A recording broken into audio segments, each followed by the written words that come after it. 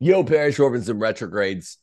It is Friday morning, meaning it's that time again for CMASC, Christian masculinism. It's not the red pill. It's not men going their own way, but it's not what you typically hear from Christians about restoring the patriarchy coming from the patriarchy channel itself. Case for patriarchy channel. That would be me.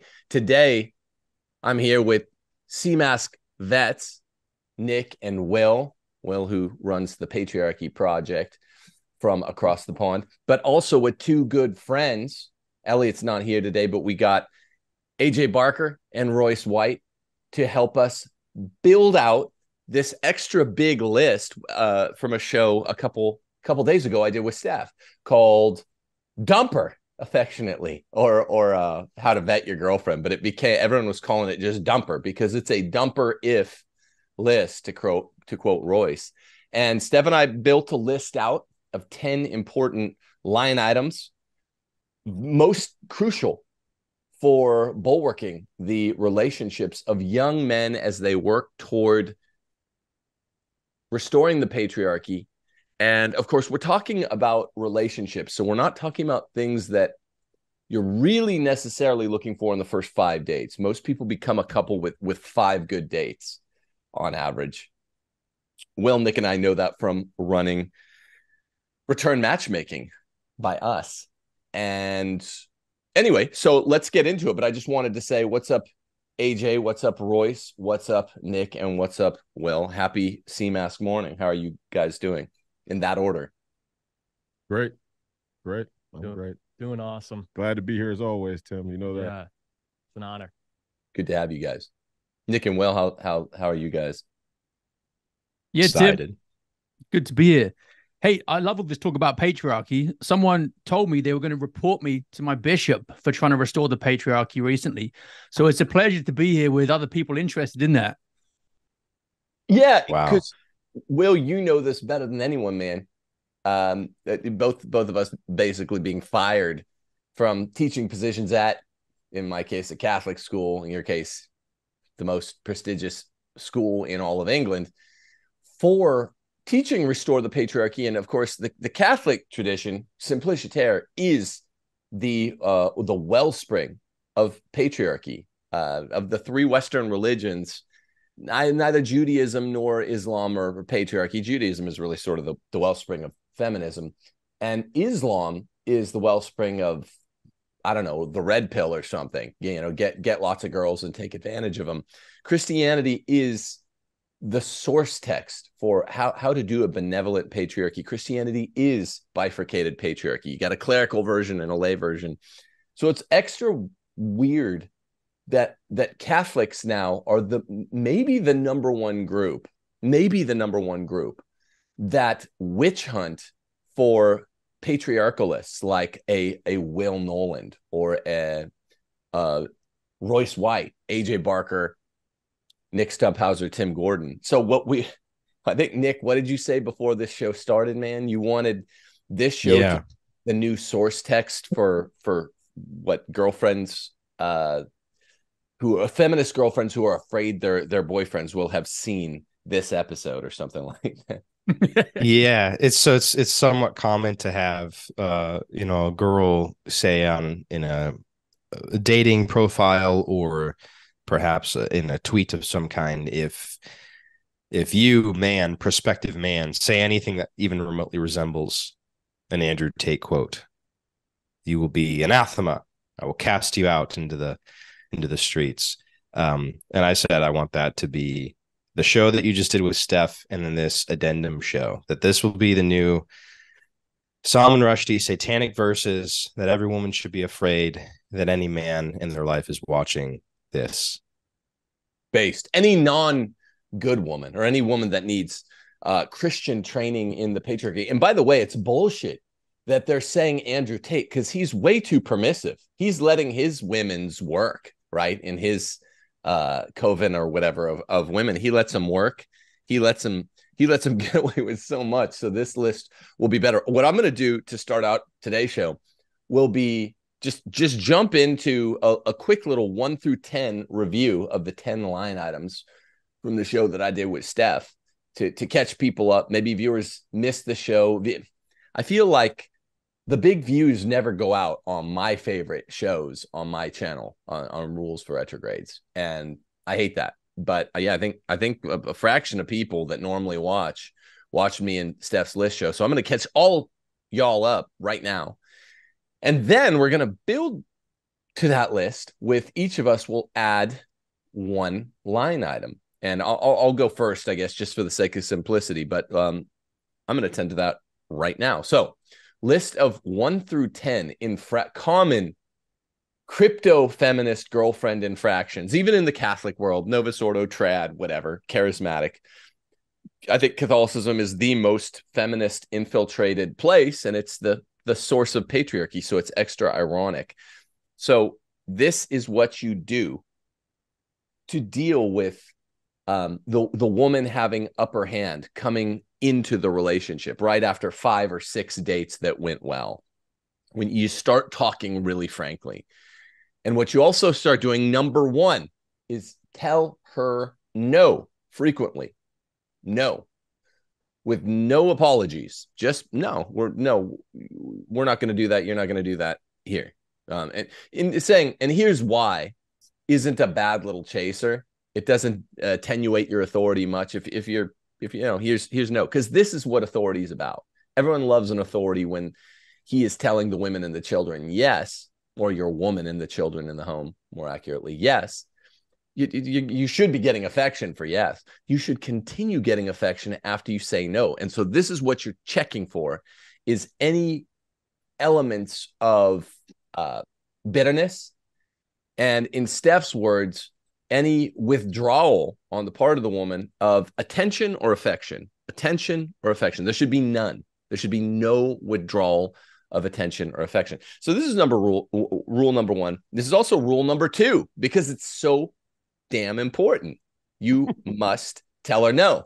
So rule number 1 is tell her no frequently, not for the sake of being a jerk, but if you want to tell her no, and there are plenty of opportunities when guys want to tell their girlfriends no, but don't, then tell her no and mean it. Put your foot down. Don't budge. Royce was saying something about this before we ran the tape. Just this is how you win the country. This is how you win wars. This is how you win in the war on terrorism. Just don't negotiate it. Don't negotiate with terrorists. And if you start saying yes after saying no, you will turn your sweet, lovely potential bride. You will spoil her, and she will be not a beautiful potential wife, but a terrorist yelling Allahu Akbar or something like that. So rules number 1 and 2 are tell her no. Rule number 3 is dump her. The audience was doing this. Dump her if she cares what her mom thinks at all, because this is trouble. And the higher generations in America, in the church, were nothing but trouble. So it's not like, oh, what about sagacious elderly wisdom? There is none to be had from a Gen X parent or a boomer parent. If they're a 1 in 100, 1 in 1,000 parent, more like it, who actually aren't feminist, then they'll be telling her, oh, it's good you got dumped. It's good. Were you mouthing off? You got dumped by the man. He's in charge. So if she cares what her mom thinks at all, dump her. That's rule number 3. No, rule number 4 is if she cares what her dad thinks too much, not at all, but too much, dump her. That'll be a future conduit for crypto feminism. I guarantee it. Even in like trad Catholicism, it's just caring what the parents think means she's still going to be attempting to vote with her feet and say, oh, well, in my family, we did it this way. Who cares what you did in your family? This is my family. This is my family, right? I'm the patriarch, right? Don't Electra complex me. I'm not competing with your dad. So if she cares what her mom thinks at all, immediately dump her. If she cares what her dad thinks too much, dump her. Number 5. This is an important one. It's been especially important in our return matchmaking program. Maybe Will or Nick, you could lend your voice on this quick one. I'm trying to run through these, but location where you will raise your family with your wife. Announce it. Bold declarative statements. It's a NStumphauzer thing. Bold declarative statements. And you're not saying, where does your family live again? And you told me about the every Saturday night pillow fights you had with your sisters. I want to marry you and make this possible for that to continue. You're like, no, we're going to Sioux Falls. We're going to Sioux Falls. That's where I'm going with my wife anyway. See if you can make the cut. Yeah, Tim, it was so important that we actually added it to our application page for the women. So the women, they do sort of a video interview where they film themselves answering questions. And we've sort of built this list out as we go through more and more of these experiences. And yeah, I think the first question that we have now that they have to answer is, why is it important for the woman to move to the man upon marriage? And it's just because we got fed up with multitudes of women saying, yes, of course, I will move to my future husband. And then we find out that there's 68 qualifications. If it's within one contiguous state, if it's within a 3-hour drive, if right. I really want to be by my family, all these things. We just said, all right, cut the nonsense. Tell me in your words why it is vital that when you get married, you're going to move to wherever the husband is. And it seems like demanding that articulation has already filtered out only the women that are willing to articulate it. And now the video responses we're getting, they make a whole lot of sense. Oh, because he has a job. Oh, because he's the breadwinner. Because he probably has a home. Because he's the patriarch. We're like, yes, okay, excellent, thank you. Last answer's best, by the way. Sorry, Will, go ahead. I was going to say, if she won't relocate, she's trying to lead you from day one, like a parent holding a toddler's child saying, we're crossing the road now, honey. You better come with me. She's doing that to you as the man in the relationship, even before marriage. So, no. Yeah, that's true, Will. And that's actually the real answer, and something that, it's not necessary that you expect like the whole perfect answer from the women, because that's a bit unreasonable, but that really is the true answer. It's not the pragmatics. Yeah. Oh, he has a job. Oh, I don't want to rustle the logistics because he has a job and a house. No, it's actually because he's the patriarch, and he says this is where we're going, and that's where you're going. So maybe eventually we'll get some women answering that. Well, because he says this is where we're going to be, and maybe it's like a 10-second answer instead of a 60-second answer. But then marry that girl if she's like, yeah, because this is where he wants to live. That's amazing. Yeah, sometimes logistics can be scary, because even though it's a proper logistical answer, a logistically correct answer to say, I'll go wherever my future husband wants us to go because he's the breadwinner. Yeah. But what if he gets injured on the job and you have to take a job in some case? Your job will matter then, but not your career. So the husband should still, because he's the patriarch, he should still be making these decisions. So it's also like, it doesn't matter. The more we're talking about this, the more I think this is so vital. What happened to the I hated the movie, so I don't even remember it. What's the one with Woody Harrelson, and it's kind of psychedelic? It's they're the Bonnie and Clyde type dynamic. White Men Can't Jump.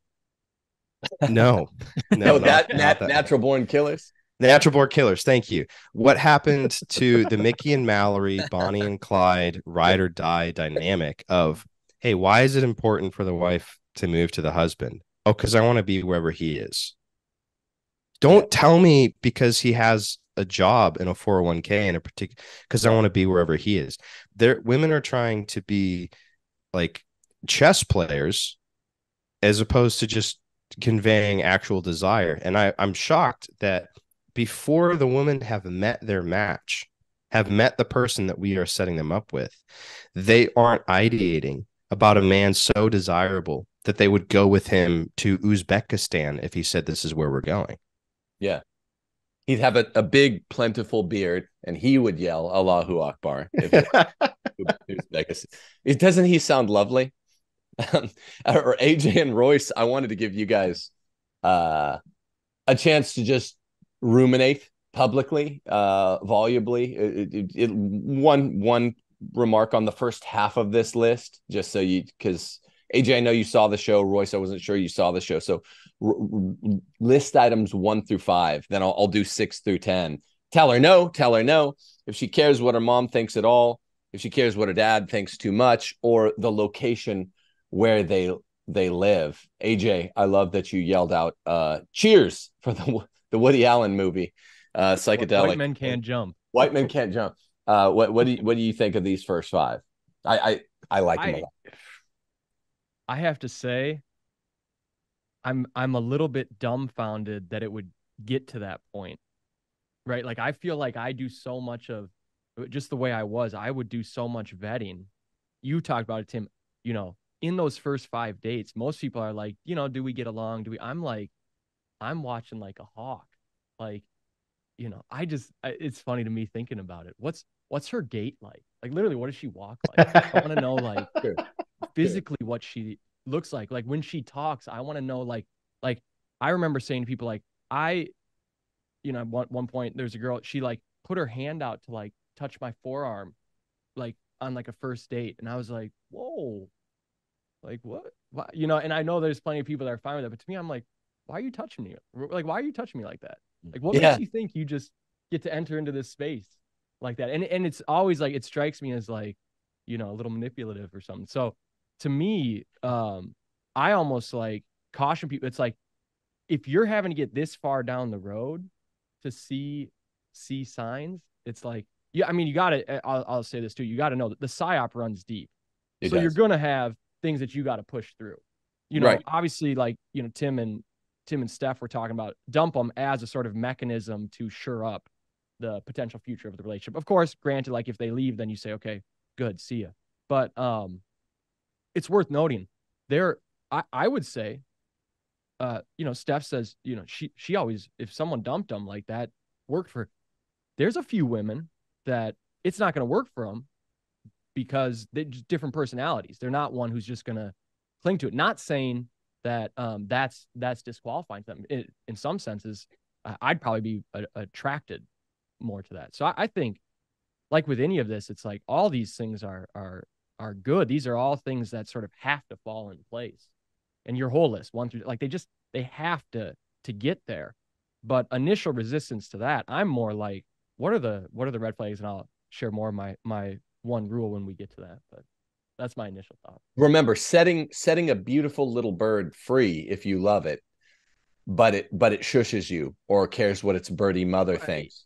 Dumping her doesn't mean that little birdie cannot return to you a majestic eaglet. Like, you dump partly to test. Yeah. What's funny to me is, like, we talked about, you know, the shushing off air, which is like, if you shush me, it's causing a scene right then and there. Yeah. Like, what's more going to be of interest to me is, like, how do you respond to the scene that's caused by that? Because she might feel like, oh, I'm being kind of cute and like, shh, you know, because she's just been imbibed in the water that you can kind of playfully do that. Yeah. And if it's like, whoa, you know, hold on, it flipped from playful to real quick, and no, there's no shushing going on. Like, that's incredibly rude and disrespectful. Not okay with it. And now everyone in the room has to hear me say that to you. Yeah. And sort of acknowledge. Like, to me, I'm more like, okay, how does this unfold? Because she's gonna walk herself out of it if this was really somewhere she was trying to get at something deeper of, like, being able to shush and control you. Whereas if they're like, whoa, okay, like, yeah, you're right. And actually, now that I see it, I kind of like, so that's all I'm saying is, like, part of the vetting phase for me is going to be in the play out of the conversation of what commences. Or the dumpage. How does she respond to the dumpage? The real S word is sorry, not shush. They need to say sorry. Yeah. That's right. Shush is technically onomatopoeia. Well, William. It's funny you mentioned gait, AJ, because I once dumped a beautiful thin girl. This sounds like a chubby girl thing, but it wasn't, because she walked like Shaggy, you know, that kind of reverse high stepping treadmill thing. She went downstairs like Shaggy from Scooby-Doo, and I couldn't roll with that. So you got to be picky at the beginning. That's what we're trying to impart to young men. Senatorial candidate Royce White, please alienate half your votership by telling us, what do you think of the first 5 rules so far? Or don't. I like doubling down on the no. I think that's a very appropriate prescription. Double down on the no. Double down on the no when you can. The location piece is good. Um, yeah, I love the first half of the list. I'm good with it all. Okay, we're gonna add. Remember, young men out there who so desperately need this list. You're crying out for someone to help you, someone that really wants you to get married, not Andrew Tate, or something like that, or men going their own way, where they want you to.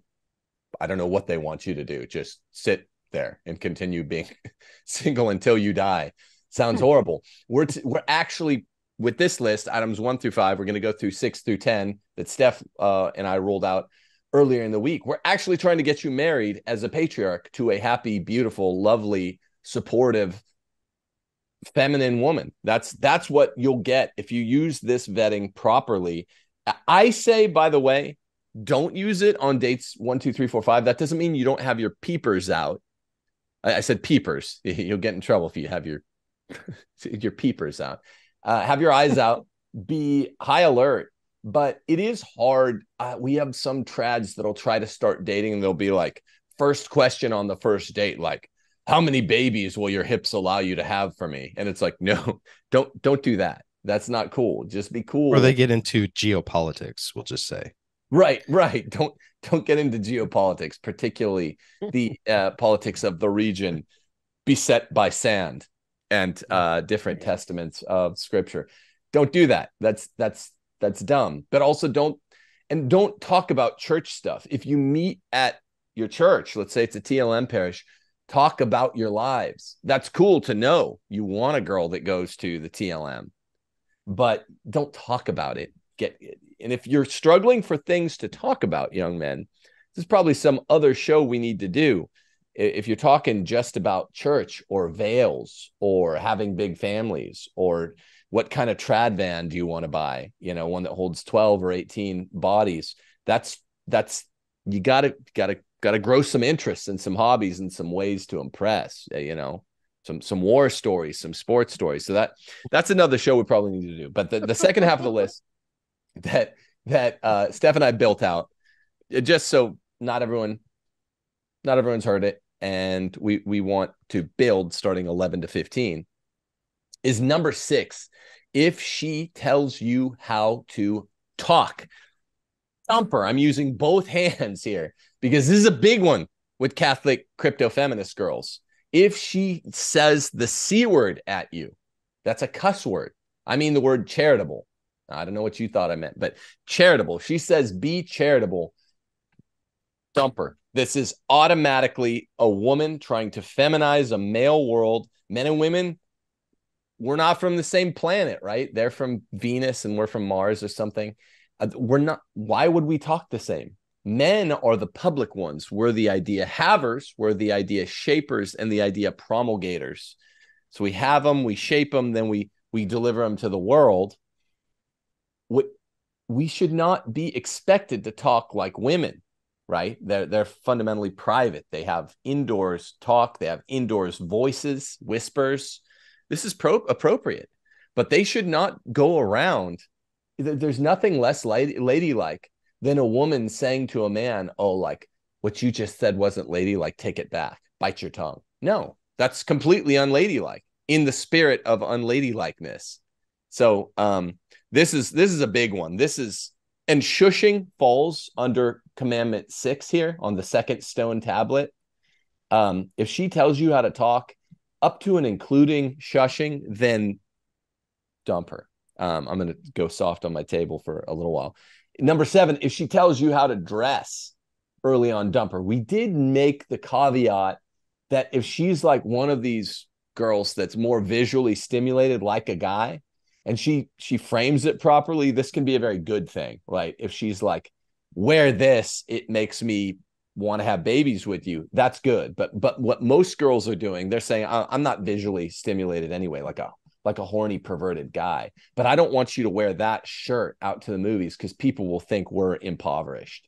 That's triply insulting because it's saying she doesn't even care what you look like. She's worried what other people think about what you look like. She's focusing on the negative, not accentuating the positive. And she's admitting, oh, nothing makes me really want to make babies with you anyway, aside from you making me the man, essentially. And it's conditioned all the wrong way. They never want to make babies. Those ones never want to make mini babies. They don't. Truth be told, they really don't. They want one or two, and then they're done. That's true. Well, yeah. But look, man, I gave a talk at Franciscan University when the case for patriarchy came out, and I forget what hall it was in, but it was a packed out hall. It was spring break, but it was a packed out hall. It was about sat like 325. It was like 350 probably in there, standing room only. And it was just a lot of otherwise semi-trad or trad Catholic girls that hated abortion, that knew a lot of the bad stuff. They know the score, sitting like this, right? And this is what I was saying to Nick at the beginning of the show. They know, like, you can't get, they don't want to date guys that are hip to the Gordon doctrine. So they want to have babies, but they just want to be the man. They don't know how dysphoric they are. But even these girls at the faithful Catholic colleges are gender dysphorics, and they think they're gonna, in a nice voice, shush you or tell you how to talk or tell you the way their mom did things, or, well, this is what we're going to do on Saturday nights. I have it all planned out because me and my sisters have these lovely pillow fights with butterflies and flowers and puppy dogs and ice cream. You're like, no, well, that's not how it's going to be. I like all that about you, but we're going to take that. We're going to uproot you out of where you're comfortable. You're going to come with me on an adventure, and it's going to be the ride of your life. Well, yeah. And let's just be clear that these women, they had a crush when they were in middle school, and the guy went and dated their friend. Like, that's why they sit there and they've just repressed, they've sublimated all their natural, sexual instinct, their natural attractive instinct. No one, when you're attracted to someone, would approach them in that way. And if you're someone who's going around looking for like a partner that you're just not going to be attracted to, I don't even know what game you're playing. You know what I mean? It's like masochism. Yeah. What do you even, what's even going self-hatred. on? What do you think the purpose of these things even is? Any number of things. We could go off script if you want, but I feel like your purposes are going to be all disordered and delusion from there. Yeah, that's a great point. That's a great point. This is about, the name of the game is attraction here. And yeah, it's beautiful for attraction to be a bounded mathematical function by God's order, by the sacrament of matrimony. It works beautifully. But this is what I'm glad you said that, AJ, because it's like this whole process is driven by the motor of attraction, yours to hers. It's fun. This is what I'm saying. You don't have to talk about veiling and what's your favorite Thomistic chant, which Eucharistic prayer do you prefer at the consecration? This is not, this is about the birds and the bees. When you take a girl on a date, it's great to know that you will later be able to live your lives at the Latin Mass together and have interesting talks and things like that. But this is far more basic. God created man, and he created woman from his rib to protect his heart. And you're trying to see if this young woman that you're on date number 1, 2, 3, 4, 5 is going to be a heart protector for you, is going to support you in all your endeavors, is going to follow you like Samwise follows Frodo. No Homo sapien. Wherever you go, on whatever frightening adventures you get in. And that's really what, to get back to AJ's point, they're naturally attracted to.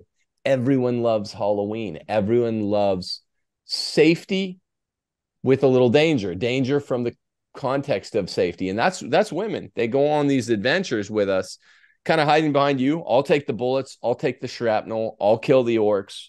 Just come along. And it's me first, but you're with me. You're kind of peering out from behind.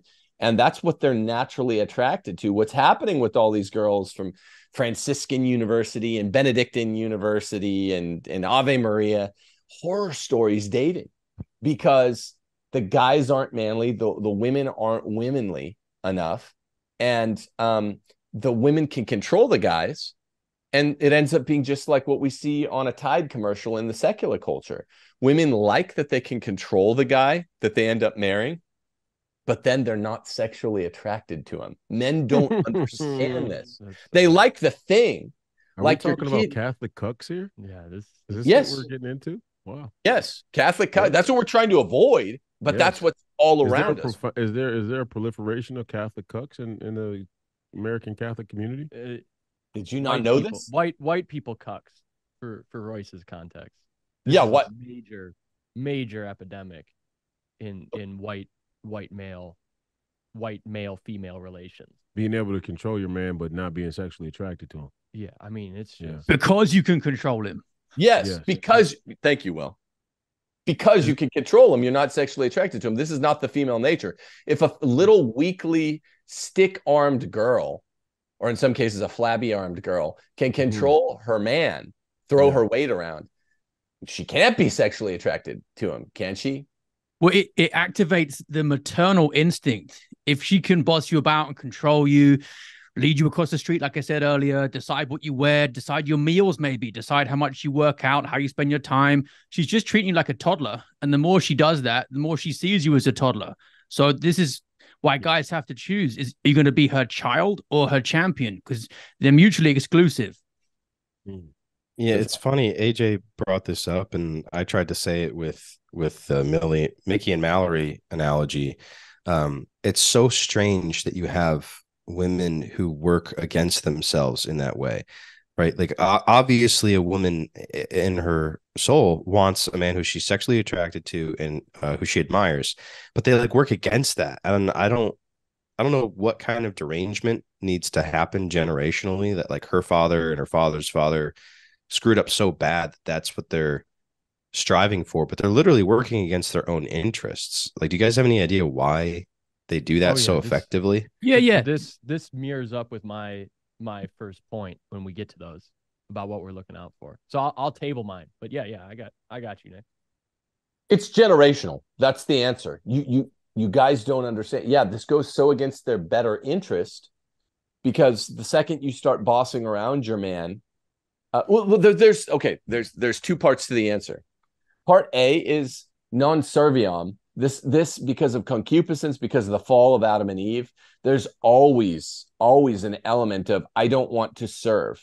Man doesn't want to serve God. Right. Woman doesn't want to serve man. Remember, man's directly out of scripture. Man's the glory of God. Woman's the glory of man. This is scripture. This is inerrant scripture. Therefore, women is here to serve God mediately through serving her husband.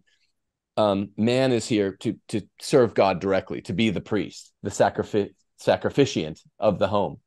Well, because of the fall, there's always this element where if any of us have a weak moment, we're going to declare that Luciferian credo non serviam. But it got embedded in the culture through first wave feminism in the 1800s. It became preponderated, and the non serviam became hyper normalized through commercials, television, movie, news. Right. And just stuff that we don't even remember anymore. Well, there are women in the news. There are women in my workplace. That must be normal. That's not normal. It's perverse for men and women even to be working with each other. This is where most adultery happens. That's one example. So that's the coupling. Part of it's soft wired, part of it's hardwired by default. I'll add this question or just this thought. When we're talking about what people are interested in, we see this a lot in politics, but it applies to personal relationships as well.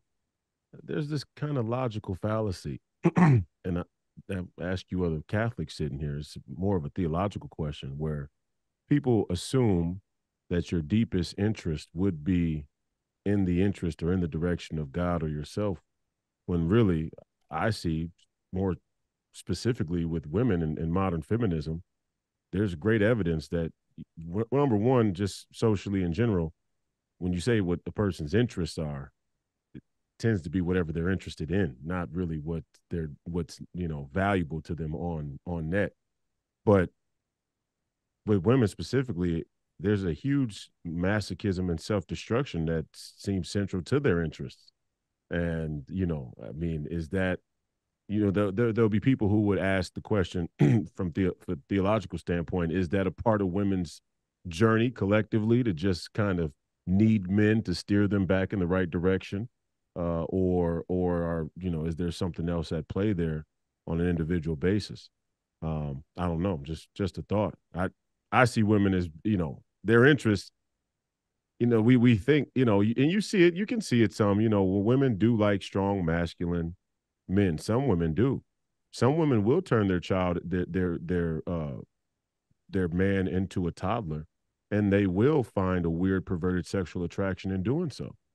And they'll cheat on them, and that's where that whole cuck motif is real. I mean, that whole dynamic is a lot less casual and playful as I see it being from a good understanding of the pornography situation on the internet and just kind of the fetishes and niches that are around. It's like, I'm going to get a guy who supplies all of my financial and economic needs, my material needs, but I'm going to have some black guy who's more endowed or well endowed or whatever, and he's going to be the guy who services my physical impulses and pleasures. And it's like a real, it's a real AJ's laughing, but it's a real thing, right? I mean, it's like it's not casual. It's not it's not a passive, like, I'm just gonna make my man a toddler and because I don't know any better. It's plotted. Yeah, it's seditious. It's premeditated. It's premeditated. Maybe I'm a little darker than everybody. I don't know. But even then, right? She still wants the guy that she can't dominate because that's the guy that she cheats on, the man that she's cucked.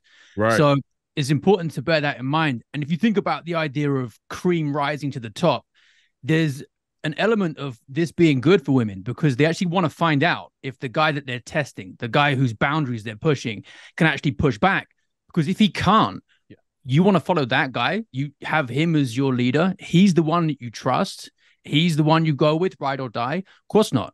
So men are supposed to defend and uphold boundaries in all respects. So to find out if they can do that, women start by testing the man's boundaries, which is by, will you do this? Will you put up with this? That's why no and no as the first two rules are so good. Yeah, right.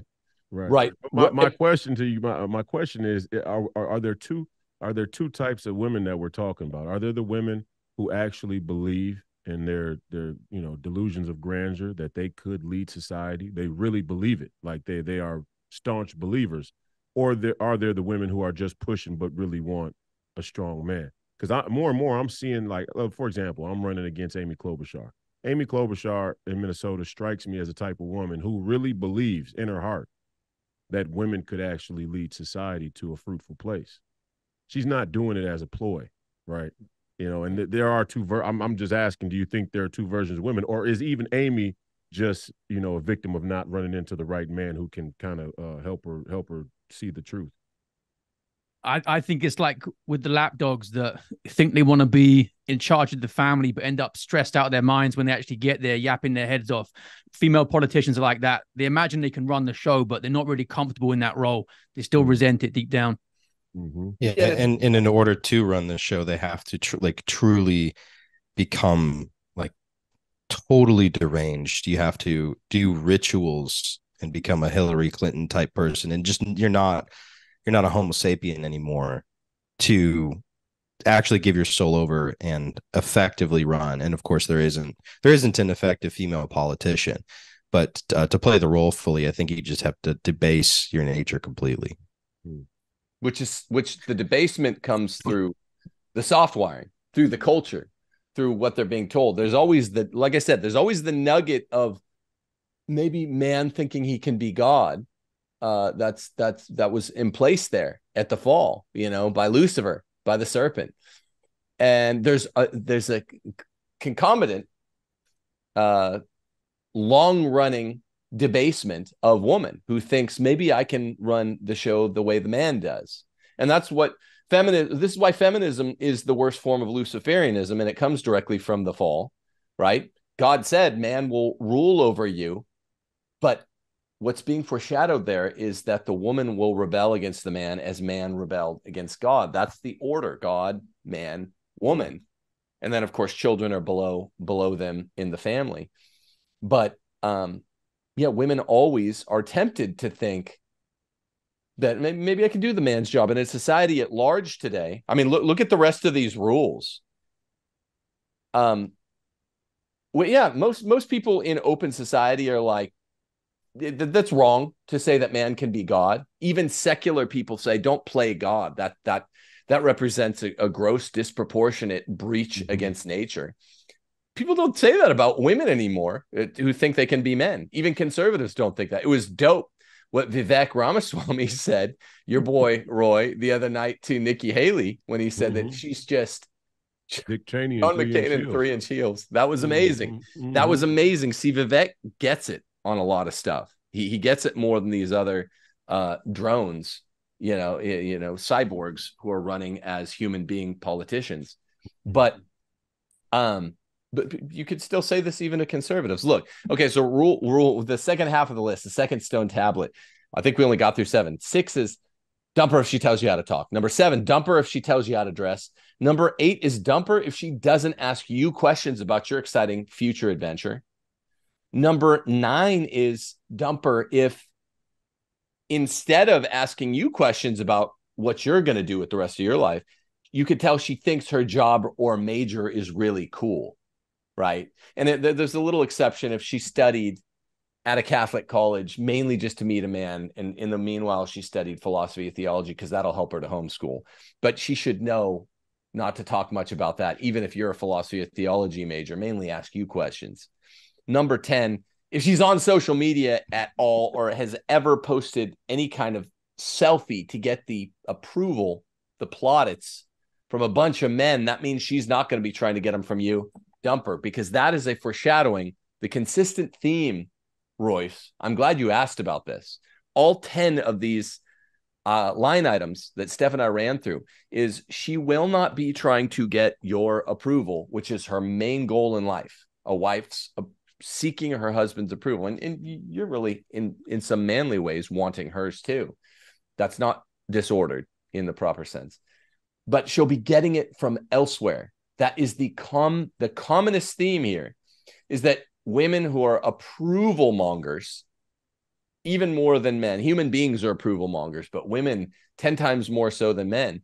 If she's not getting all this from you, if she can't hear no from you, if she can't hear, here's where we're going to live from you, if she cares way too much what her dad thinks or at all what her mom thinks, if she thinks she can tell you how to dress or talk, it just means she's embarrassed about the other people in the restaurant.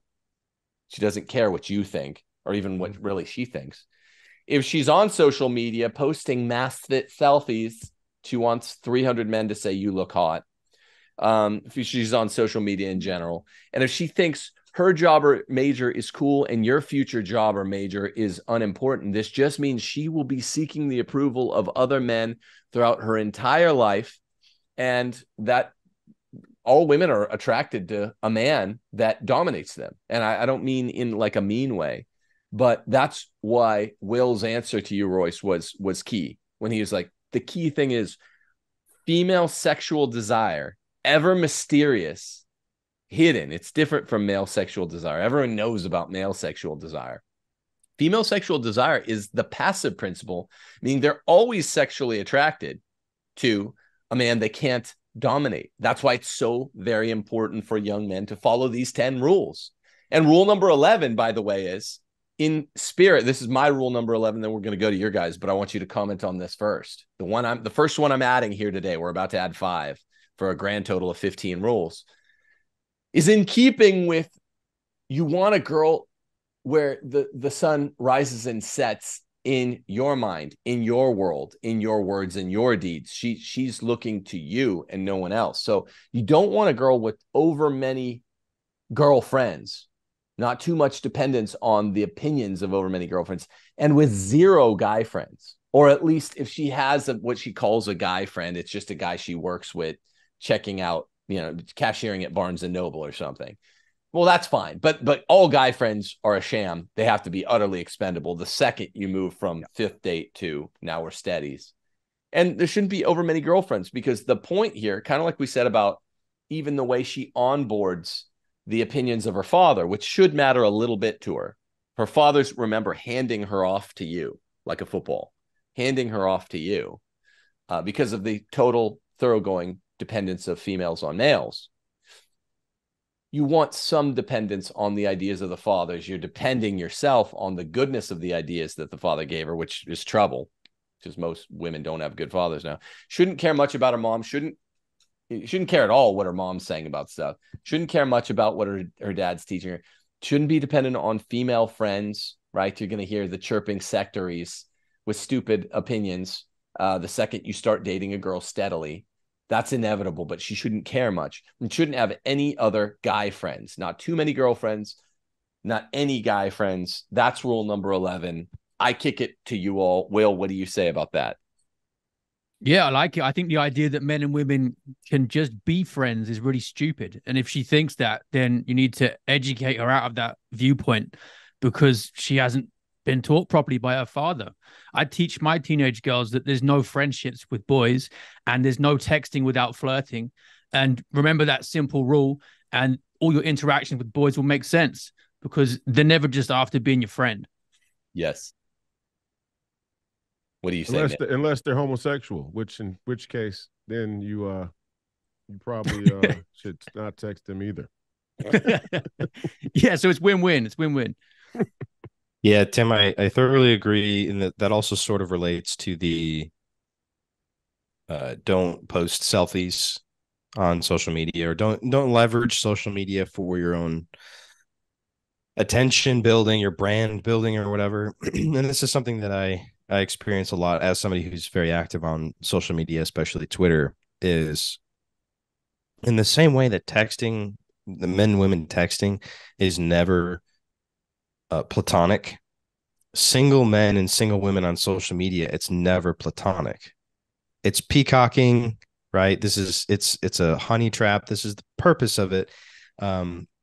If it was just the case that Twitter and Instagram and whatever, LinkedIn, was exclusively male, then it would be completely different. And I get a lot of enjoyment out of Twitter from that platonic male perspective. I learn a ton, I network, I have lifelong friends because of that.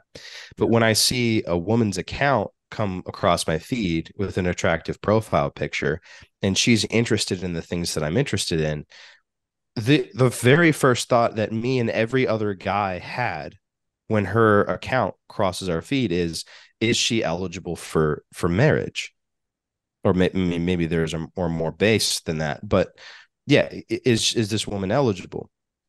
And every time I click on that profile and there's like a wedding ring emoji or a married to thing or a wife or a trad cath mother of 5, I'm like, what the hell are you doing on social? Don't you understand that that's not what this is? You're in a bar right now. You're in a nightclub. Why are you here in a nightclub with your husband at home? And unless you've gotten contractual express written permission from your husband, like Rachel Wilson has gotten from Andrew, what are you doing? Right. Yeah. With regard to Rachel, sometimes it's an exception. Exception makes bad law, and it doesn't swallow the rule. Rachel and Andrew are an exemplary couple that are out there in a gifted way. Rachel's been on Tucker Carlson saying women need to STFU and go home. She does this from her home, kind of like people trying to throw the hypocrisy label at Steph. She does this from home. She wrote a book from home that she and Rachel Wilson are like a tag team. Steph's not on social media. She used to be. Her book, Ask Your Husband, was her Twitter handle, but she by herself was like, this is getting too much for me. This is a bar. I need to get out. But here's the thing. Friends, even conservative Catholic friends, I want to get everyone else's take on my Rule 11. I want that approval. Friends will always, at a conservative Catholic college, tell a young woman, her female friends will always be like, you go, girl. Don't let him tell you to get off social media. Don't let him tell you any of rules 1 through 10. So there's no point in having rules 1 through 10 if she is putting over much stock in the opinion of the chirping sectary female friends, who doesn't matter if they're Catholic, doesn't matter if they're conservatives. They all like Megyn Kelly or whatever. They're going to be like, you need to dump him if he throws at you those Gordon rules 1 through 10. Right. So why have Why not tend to that which would invalidate rules 1 through 10 with rule number 11? That's was my thinking. Will, Royce, AJ. Yeah. I'll add to this too that I'm back sort of same position. What kind of games are we playing if you got friends that are guys, or you know what I mean? Guys got friends that are girls. Mm-hmm. I'm like, for me, that's not even like a dumping them. That's like you're not ever gonna hear from me again. Ever. You're not even gonna hear the dumping happen. Because if you're playing games like that with yourself, and we can always bifurcate it. We got two cases. Either she's playing the games or she's not. And if she's not, we still got concerns, probably more concerns. So either way, to me, it's like I just am like, I'm not going to take the time to measure whether it's really, really is a thing to like, no, but you can be friends in this way, or like you can do this sort of thing. I'm like, I'm not going through that with you. Yeah. Like we're not Hard stooping no. to that level. Hard no. Because again, now we are crossing so many wires at such fundamental sort of principle levels around honesty, around, a sort of ability to even be aware of what you're feeling. Like there's too much, opaqueness going on in there. Like let me leave this to the Lord, Lord, I hope that one day you are in heaven with me forever, as Sister Maria Goretti said to her killer. I hope that you are in heaven with me one day forever. But this isn't my work, This is one that I just am like, yeah, if you're even on the fence about the guy, what should happen is the guy should be able to voice that, be like, no, I mean, just flat out. There's no place we can start if you got friends with God. What should happen is where the girl goes, maybe, yeah, you know what? Maybe I've been psyoped to think that really is okay, but I actually feel like your instinct is exactly what I think in my instinct, which is like, yeah, to be honest, that did always seem weird to me, right? Like now you're like, okay, we're at least on square one. Now we can talk He about did it. keep buying me food and sushi. He kept buying me sushi. He kept driving me home. You're right. Maybe there is something more to that. Yeah, I mean, for them, they should have been weirded out by it early enough on. So maybe they haven't adopted the perspective where they're like, guys and girls just really, I mean, it's weird for them to be friends. So maybe they haven't, sort of incorporated that articulated expression, right? That articulated understanding of it. But it should be like, yeah, that weirded me out. So the second they hear it, it's kind of like, I mean, maybe they would be afraid to say it publicly, but they'd be like, yeah, my instinct totally aligns with that. Will, what do you think of the dangers of having girlfriend? There's nothing wrong with having a bosom buddy, BFF girlfriend or two. What do you think of the inherent dangers in feminist AD 2023 of girl friends? I mean, it would be weird if she didn't have any friends. So we're not saying you're looking for disturbed loners as potential wife. But what do you think about my rule as it relates to, it's pretty much 85 to 95% of the time always going to be bad advice she's getting from her friend about this young man's new courtship? Rule number 11. Yeah, you don't want her friendship group to be like the center of gravity for her, because she's going to become a wife and you and the kids are going to become the center of her world instead. So she has to start weaning herself off that. And if she's made all her identity about going out with them all the time, then that's a bad sign. So I think it's a great rule to go for. And like you say, most of the advice she'll be getting is going to be feminist, whether they realize it or not. Even if they think they're anti-feminist, they don't realize how fully feminist they are. Yeah. What do you say, Royce? A lot of women don't think they're feminists in America now. After the 70s, self-declared feminists dropped. But I say, in Case for Patriarchy, and Steph says in Ask Your Husband, even though the self-declared feminist percentage dropped drastically, 70s to 80s, 80s to 90s, 90s to now, the amount of incipient feminism in the water is far higher. Feminism is at an all-time high. Yeah. Right. I mean, that just seems like self-declared feminism. I think it even teeters into self-declared radical feminism. Yeah. Yeah, like death to all men. I don't know. Maybe I'm just living in a different society, but what I'm seeing from women 18 to 32 is like, you know, it's just so crazy out here. We're talking about it in the context of the relationship between men and women. Um, but it's more so women in and of themselves that really scares me the most. Like I'm on social media, I'm jacked into the zeitgeist almost all the time, in some way or another, just checking on what people are saying. One of the things I've been talking about a lot on online and on the show is like high risk behavior from what appears to be mostly white males all across the world, but certainly in America, like parkour from 100-story buildings. So that type of nihilism is crazy. But I saw the other AJ's getting a laugh out of that. But I saw the other day of a woman, who had really convinced herself that rubbing her own menstrual on her face was healthy for the skin, right? I mean, that's how radical feminism has actually gotten out there in the online world. What you're saying it's not? Huh? Well, I mean, I look, I'm not a dermatologist or anything. I can't or a gynecologist. I can't claim to say whether or not it'll make your skin smoother or not. I could probably say definitively it's not healthy for your psychology at the very minimum. Hey, I'm just saying, and the point I was making is, feminism is not only at an all-time high, it's been warped and perverted to where I could see where women no longer even consider it feminism. They just think it's like the modern way of life. Yeah, I think what I meant. Royce, I think Tim, we gotta point this out.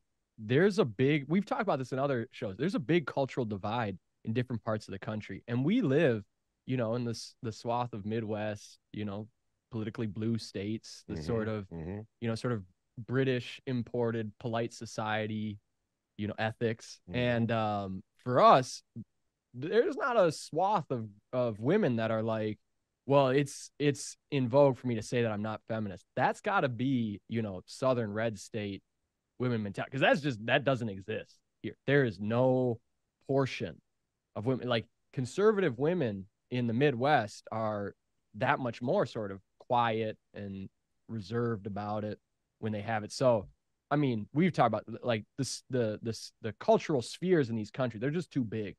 I mean, these are totally different cultures. Mm-hmm. Well, I think it's moved so far that the tradcath women who say, no, I'm not a feminist, their self-perception, I'm not a feminist, are firmly within the bounds of feminism. And the women who are I just don't know happy with you don't know any women like what? The tradcath ones that go, I'm not a feminist. That's what I'm saying. I'm saying like, oh, well, I think there's none of them. I don't know any of them. Yeah, I guess like Catholic Twitter and then running, a Catholic matchmaking, stuff like that. If you're going to find it, it's going to be in the conservative tradcath sphere, a woman who's going to say, no, I'm not a feminist. And they, by definition, are. And then the women who are not concerned, the women who are not concerned with whether or not it's good or bad to be a feminist, but think it's moral, are way off to the side. They're like all the way. That's the death to man, So really everything's just like shifted. So I would argue that there's basically just no non-feminist women today. Very few non-feminist men. Yeah. Too. Very few non-feminist men. That's the real problem. Feminist men, I agree. Yeah. Well, the red pill's feminist. That's your big point. Yeah. Well, right. You're always making this point and no one gets it. They think you're trying to just be provocateur to the provocateurs. What is that? What can you say a word about that? What you're always why are they saying that they are anti-feminist when they accept all the fundamental drivers of feminism? Go back to the sexual revolution. What's it built on? Fornication and contraception. And if you were down with both of those two things, then you're not rejecting the sexual revolution. You're just happy to ride the wave to wherever you go into your black-pilled future. Most of these guys are just happy to drift downstream because they've got no spiritual energy to be able to actually stand against it. They just think divorce is the only thing in my future if I get married. So, hey, why not just fornicate? And then they just join them. They can't beat them, so they join them. Well, the online Catholic space, since you asked, Royce, which is predominantly people from the Caucasus Mountains, if we take the cultural labeling seriously, it's very white. The online Catholic space, it's marked by this. If you watch, Pints with Aquinas or any of the mainstream Catholic outlets, even mainstream traditionalist Catholic stuff, they'll always be saying, "I'm not a feminist, but Okay. And it will usually involve some sort of objection to something I've said or something Steph said or something that someone like Steph or something Rachel Wilson or Andrew. Oh, so you mean it's more like I'm not a feminist, but I still think it's okay to have a couple of male friends, right? Yeah, I'm not a feminist, but I think women. I think it's okay to give suggestions about where the couple lives or where the family house is, stuff like that, right? Yep. But I wouldn't let my husband tell me what to wear.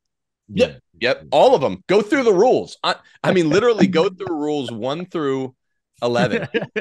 You are this is Steph now. You're a feminist if you've ever began any sentence, "I'm not a feminist, but."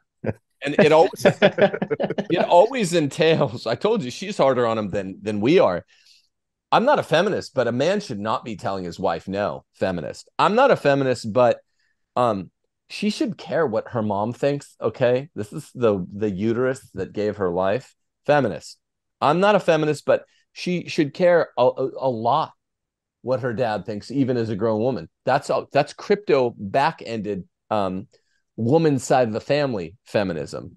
"I'm not a feminist, but I think the woman should have a significant 50% say in where she's going to live. Don't you, buddy?" No, yeah, you're a feminist. That's your problem.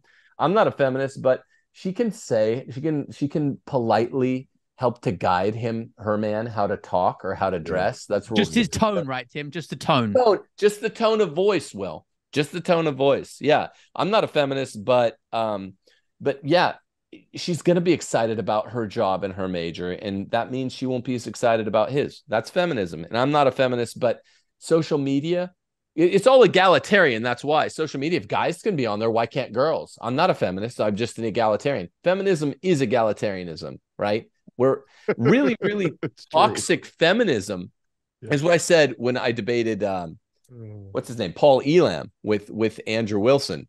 We're debating him and another MGTOW guy. I was like, look, the left-wing feminists are openly saying women are better than men, men are trash. And obviously that's risible. That's just a laughable claim. But the right-wing feminists are the ones saying women or men are exactly the same rank and they do the exact same things well. So the right wing, as always, is just the left wing driving the speed limit. That's how this breaks out. So that's rules 1 through 11. I got. I guess let's go to Will to break out rule number 12. One more. Let me throw in one more comment too, because go for it. Cracking me up. I'm thinking about this, Tim. You guys are on the front lines of this battle. You're like in the trenches, World War I. Mm-hmm. Royce and I, we're deep in enemy territory, behind enemy lines. We are double and triple spies all the way back in enemy zone. So it's funny because it's like Black you Hawk guys, down. you guys are talking about how you have to fight on the front lines with the people that are like, I'm not a feminist, and we're over here like with the feminists, radical feminists. How do we psychologically pry out and disentangle these knots so deep down in, and then build out from there? I'm at the point. I'm just carrying. I'm gonna start carrying a little flask of holy water, and at the first debate with Amy Klobuchar, I'm just gonna whip it out and rebuke her in the name of Christ. If you do that, that's where we are. We're not in here. I don't have the privilege to be with other like-minded Catholics online. I don't even have one. I'm with the straight up libertarian Satanists over here, right? Yeah. You need to do that. You will be president one day. Please, somebody initiate me. Hey, I'll take the woke Catholic feminists versus these people I've been with for the last 3 years. These people are Satanists. but you get to fight your foe face to face. It's different. What happens? What's happened to us online with other trad Catholics? They're like, Tim Gordon doesn't ever change a diaper. I mean, there's still jokes to this day. I don't mind the jokes but they mean them like daggers. They're like little Satanists, man. Tim, with respect to Paul Elam, nomen est omen again. His last name is the inversion of male. You hadn't even thought of that. But with respect to the rule number one of feminism, yeah, rule number one of feminism: never offend a woman ever. And the going through that list that you did by saying I'm not a feminist, but it's all an attempt to not offend women. And this is why you and I, with certain projects we're working on in the background, we've both come to the conclusion that it is a binary. Are you saying 100% of the truth, or are you a feminist? Period. Are women supposed to be thin? Are they supposed to be affable? Are they supposed to be submissive? If there's a kind of in there, you have now entered firmly into the B category of you're a feminist. Yes. What you're saying there, Nick, because we've talked this so much to death, is if you're like, oh, yeah, women are supposed to be affable, but Steph's point again, but I mean, everyone gets in a bad mood, right? Like, don't say that. We want to declare publicly, women need to be affable. A woman's frown is a storm cloud on the whole house. A woman needs to go around smiling. It makes little neurotics in the house to have a mom that's not smiling. So yeah, of course she's going to have a bad day. Duh. Do you need to say that? Women need to be thin. Well, what about during pregnancy? Their belly has to grow. Yes. Thank you for breaking that down for me. Dr. OB-GYN genius. I know that, but I mean, normally women need to be thin. Shouldn't we say not overweight? Because no, this is how we're saying it. This is how the movement of Christian masculinism, because this is the circle of trust here. This group of guys plus Elliot, right? 6 guys and some other friends of the show. We're setting the parameters because we're taking high ground by nightfall. We're going to take the hill. We're not letting the gatekeepers gatekeep. So thank you. Yeah, that's really important. Yeah, I already vetted them by the gate observation, Tim. Where I'm looking at the gate, you know. Yeah. The Elam thing is hilarious. I wish I would have had that for the debate. That was a zinger. That's a zinger. You're the inversion of male. You're telling men be manly but never get married. That's the inversion of masculinity. Boom. What? Will? Did you have? Was this rule number 12? Yeah, we're on 12. Yeah, I just want to say before we get into more rules, for any guys listening to this, you might never find any girl, you might never get married if you're not willing to push back against some feminism in women, because you're going to find it. They've absorbed too much of it from the wider culture, from the relationships they've seen, etc. So I know there are some guys out there who are like, she's got to be totally perfect and not involve any effort from me whatsoever. Good luck with that.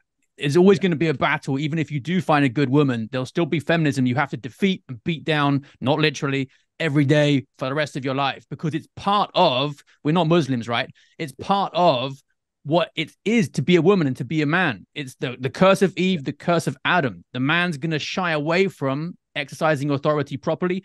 The woman's going to challenge it. So these rules are important, but if you take them too autistically, literally, you're going to never find anybody at all. So number 12, my one is, you could go in and just say, I want to have as many kids as possible. Just drop that and see how she reacts. A softer way to frame it would be, how many kids do you want to have? But I just prefer you saying you want to have as many kids as possible and then watch for the reaction, because I think AJ said at the start of the show, the fake conservative, the trad girls will say, I don't know, 2, 3, and then that's it. They won't say as many as possible. They won't say until there's grave reason to practice NFP, because another one might cause serious harm, etc. So that's my question, number 12. Great one. I love it. Yeah, this kind of mirrors up to the points that Nick was making about what they really want deep down. I mean, I said this early on because, like I said, I'm behind enemy lines, and that mentality is it hasn't been heard in decades in these parts of the country, that I want to have as many kids as possible. But I remember I just right away said it matter of fact, and then I'm going, by the way, don't convince me that anyone who actually desires someone doesn't want as many kids by them as possible, right? I always say that to young boys, young men. It's like, come on, if you got X celebrity that you see as she's the, the most beautiful woman, you won't want to have as many kids by her as possible. You don't think if a woman got X guy, name your celebrity who they think is attractive, they wouldn't want as many kids by them as possible? That is a natural instinct to want to multiply your love, right? To have your love bear fruits and multiply infinitely as much as possible. So if we're in a territory, again, now we're playing a game. Let's at least start from the standpoint that we acknowledge that desire naturally wants to multiply itself and grow infinitely. And if we're now there, then we can, like Will said, if there's grave matter down the road and it's threatening your life, and even that, don't be pretty rare as well. Yeah. Don't be loose on the grave matter either. People nowadays will get real loose on that grave matter. But we'll just say sincerely, if there is, well, of course, we have to back off. We have to back into chastity. I always say too, I'm like, if that's the case, let's practice continence. Let's see if the Lord draws us back together to say something different on the matter. Yeah, AJ, but if grave matter, all these exceptions that we've been outlining, that we even feel as men we have to bring up in a conversation is proof of a feminist society. The fact that we have to amend and add addendums to what we're saying. I have very, very far back in the back of my mind, vague hopes of one day becoming a stand-up comic. And I have a bit about why traffic signs and traffic lights did not exist prior to feminist revolutions, and that basically, like, these exceptions that we put on our speech and even on the road to drive, it's like, yes, thank you for telling me that if I had another child, I might die. Do you really think we had to say this at all? Yeah. Like our speech, our thought patterns and speech patterns themselves have become feminized to we have to bring up every nuance and exception instead of just saying like, yeah, I want to have as many kids as possible. Well, yeah, but what if, yeah, stop it. Oh yeah. I don't bring up exceptions. I'm saying I can grant the logic of it, but no, I'm not offering up the grave matter exception. I'm like, because what are we talking about? That's going to get twisted way quicker than anything else. If you just live by exceptions. Yeah, I don't, as Tim knows, I don't do pre-assertive qualifications. I don't do post-assertive qualifications much. Those ones you can do a little bit. But again, for me, it's like the grave matter is more likely to be distorted to a place of incoherence itself. Mm-hmm. And so, I'm just more firmly in the camp that, like, let's talk about that nature of desire that wants to be infinite. It wants to multiply infinitely. And if your desire doesn't want that, I don't know who I'm talking to. It's perverted. Yeah, like it's gone rogue. Mm-hmm. Dive deep into your soul and just think about that. Back to those teenage years when you had a picture of a guy on the wall. Did that guy, did you want to love them partially, or did you want to love them infinitely? Right? When you were, come on, unless you return and be like children. You know what I mean? It's like, get back to these. We all know these things. We know we have this desire for family. We know we have this desire for love.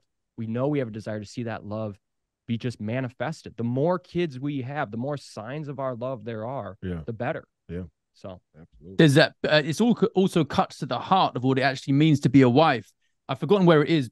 I think it's in Tim's Feminism Just to Sources. St. Augustine is scratching his head thinking, what is it exactly that a woman gives man as help? Like, how is she the helpmate? It can't be working in the field. I can't think of anything else that a man can't do better than a woman, except for child rearing. He needs her help for child rearing. So this is really what it's about. And if she's not fully committed to that, if there's something more important to her than fertility, family, child rearing, her priorities are all wrong. So this is why I get really blunt with anybody who asks that stupid question like, oh, why have you got 7 kids? Do you not have a TV? Do you not have a games console? Do you not have anything better to do? Like wink, wink, nudge, nudge. I'll just say, no, it's because I'm not homosexual. Might have 8 kids, might have 9 kids, 10 kids. It's like, reject the whole framing of it. Yeah. Yeah. And it's a silly thing to get sassy about, to get uppity about. Like, we were in the Cracker Barrel which is if you don't know, if you haven't eaten in the South, it's an American institution is what it is. An American institution. It's a catch basin for crackers for white people. They love it here in the South. That's why they call it a Cracker Barrel. Just, goodly Baptists here who all wave proudly Trump flags. It's the reddest state in the union, but they still, most of them love the kids. They don't hate the kids, but they'll come up with a little bit of chaw on the lower lip and they'll be like, hey, buddy, you know what the cure for too many kids is, right? And I'm like, yeah, I think it's when I like boys, or it's when your wife has a boyfriend, then they won't at least be your kids. Like if you're a red-blooded straight man, you're going to have lots of kids. And by the way, it's quite pathetic that we consider 7 a lot of kids. Yeah. Used to be average. 7 was average before contraception. Yeah. Yep. And it's just a shame how that's also anti-humanism. Anti-humanism's on the rise. Yeah. An old guy came up to me the other day, shook my hand in the street and just said, "This is great to see. You might not believe it, but it used to be normal." Yep. I said to one guy, I just put on, I'm like, "Do you hate yourself?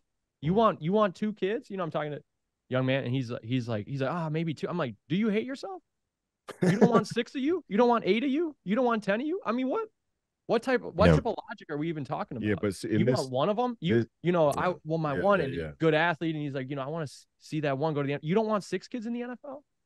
You don't want, you know what I mean? Like, I don't even. What are we talking about? This is the root of this is the darkest root of modern feminist thinking, right? The reason why contraceptive is the linchpin of the whole deal is because it's the ability for women to kill a man's legacy. I mean, that's really the vindictive, unspoken ambition of it, impulse of it is like, ooh, I get the opportunity to kill a man's legacy if I so choose, because a man's legacy is important. I mean, the lineage from God and legacy is just almost one of the most natural things.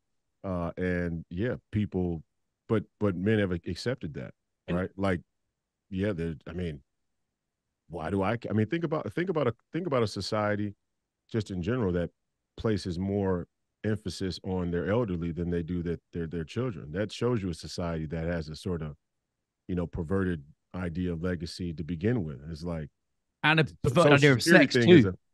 The Social Security thing is a big canary in the coal mine for that. It's like, we'll bankrupt the country to make sure that all the boomers get their entitlements, right? And if our children are starved and become subjugated to, tyrannical China, then so be it. I mean, because, hey, who really cares about the kids anyway? I mean, this whole legacy deal is a bit of a scam. I mean, these people are anti-Christian for sure, to say the least. Anti-sex. Sometimes the woman's response to this question is 2 or 3 because she doesn't really like the idea of having sex much. And forget the NFL and any worldly achievements. Yeah, right. Limiting your family size is also limiting the number of potential saints for heaven too. That's what we're really doing, right, as patriarchs in the domestic church of the family. I think it was St. Basil the Elder and his wife, St. Amelia. They had 9 kids, 5 of them canonized saints. That's what it's about on a deep level. Yeah, thank you. Wow. So they probably had a lot of sex. Clutch your pearls, trads, but those 2 probably had a lot of sex over their married life. And that's a good thing. And if you're squeamish about that, then you don't understand what marriage is about. Using your math, Will, from what I think you posted it on Twitter, they would have had to have, if the average is 301 coitus sections for one successful pregnancy. One live birth, yeah. They've almost had sex 2,200 times. It's like that was, I think, one of the most radical chapters in Tim's book. 700 times. Yeah. Even so, I mean. Yeah, one of the most radical chapters in Tim's book that, like, I actually screenshot those 2 sections and sent them to you, Tim, was the desexualization of marriage and the sexualization of the single life. And it seems so simple, like, well, of course, because you're not supposed to have sex before marriage, but it was never articulated to young Nick in Catholic school, in Catholic high school, that the most sexually exciting and romantic time of your life is within marriage. The Yeah. opposite was taught to me, and therefore the idea of having 9 kids is for like crazy weird trad caths. Right. But even a lot of trad caths have embraced at least half of that lie, right? When you're like, look, marriage should be a very sexy time.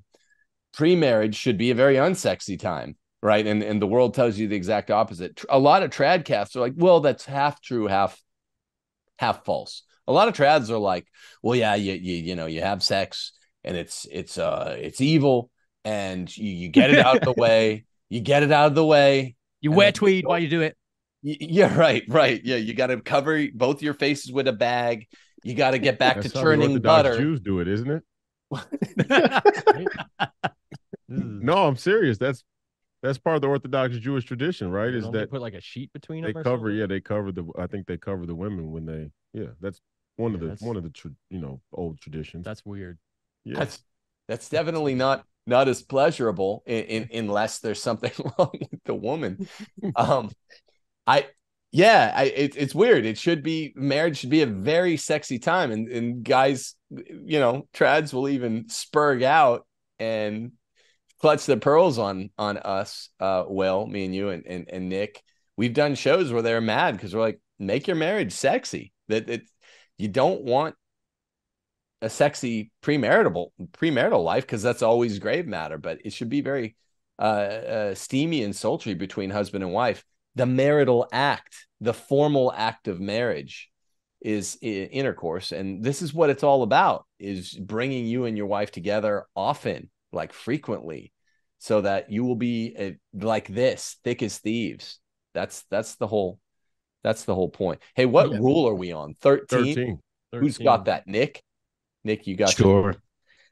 Yeah. Okay. It's a toss up for me. And maybe, I mean, I'm going to have to save some of these for the honorable mentions. So it's definitely a toss up between, all right, I'll just go with this one. So Rachel Wilson made this tweet a while ago, and it just blindsided me how precious this is. And again, forgive my wetback naivete as a 25-year-old discovering the world for the first time. So maybe this is old hat for all of you guys. But she said that when she was, whenever she's out in public with Andrew and they're at a barbecue or a function or something, she will make him a plate and bring him the plate. He's never going up and, you know, standing in line and doing, she's going to serve him that. And so I think rule number 13 is pay attention to, is she bringing you snacks on dates after you guys are steady? Is she making you cookies? Is she cooking for you?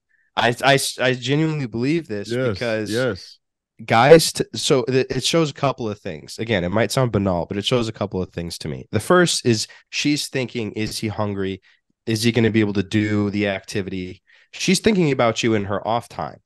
Not only that, women can do alchemy with food, right? They are witches in a non-satanic sense of like, they're going to take all these ingredients and they're going to intend to make you full and happy with it. And if she's actually allowing herself to consider you and then to consider your pleasure and then to present it to you, and especially if she does this in public, like Rachel Wilson's tweet, I think that's a keeper. So to keep it in the form that we're trying to do here, if you are always serving her, physically serving her publicly or privately, getting the drinks, making the dinners, have you eaten? Do you need something? Are you thirsty? All these things, dump her. Yep. Dump her. I like it. And this is one that even when Rachel made that tweet, it was a banger. Everyone responded to. It was about 2 months ago. I thought back, this is funny, how many of my wife's instincts are just good. Long before she and I were setting the Catholic world on fire with books on this stuff, just when we were young kids who had been in the same friend group, each dating other people, but really having strong affinity for each other.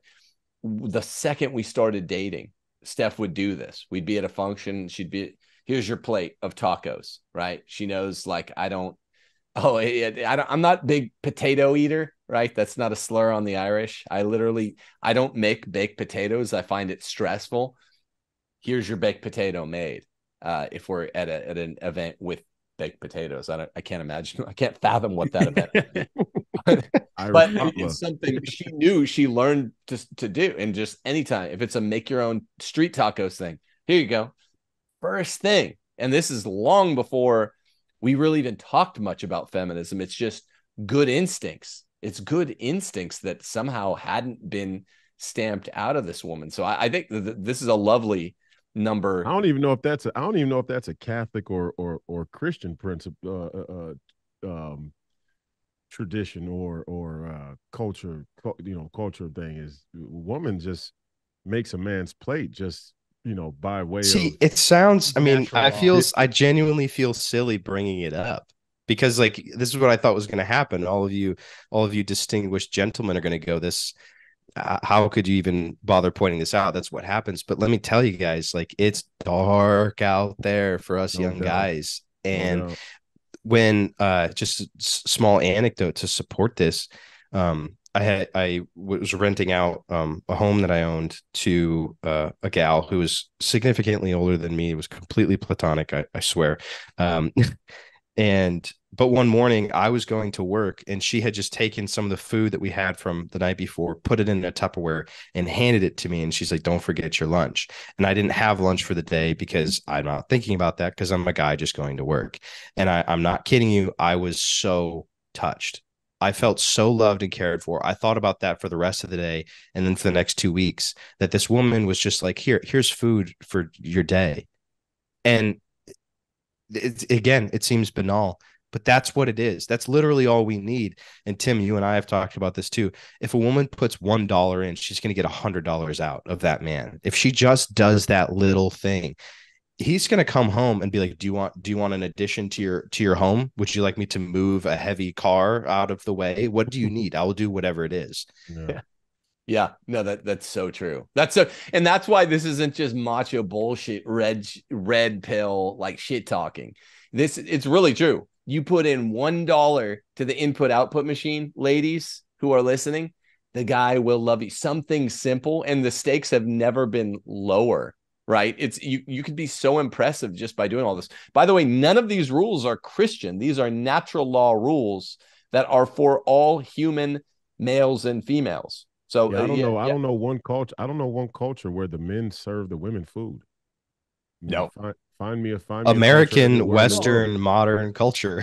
Except that. Well, yeah. This one. There's all these, male feminists, vegan souffle chefs that do, the hibachi, and they get real romantic and all that with the food preparation, and they want to, it's a strange world out there, I know, but I'm just, traditionally speaking, I don't know any culture in history, in any ancient history, where the men serve the women food. I mean, that's just completely a postmodern. The Oracle at Delphi or something. I don't know. I mean, maybe Cleopatra. Yeah, I mean, it's a sacrifice. That sacrifice at right Delphi doesn't count. We have to stretch. We're like the Oracle at Delphi.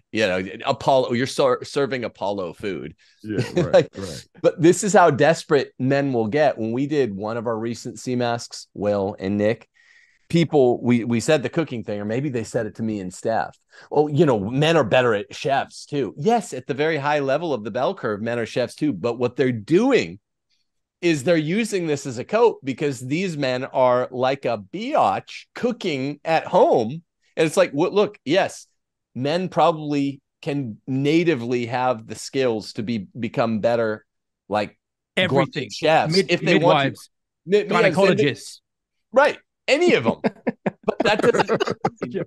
Yeah, no, doesn't mean that I'll the man use your conscience, and hey guys, I'll take the bullet here. I mean, this stuff happens to me.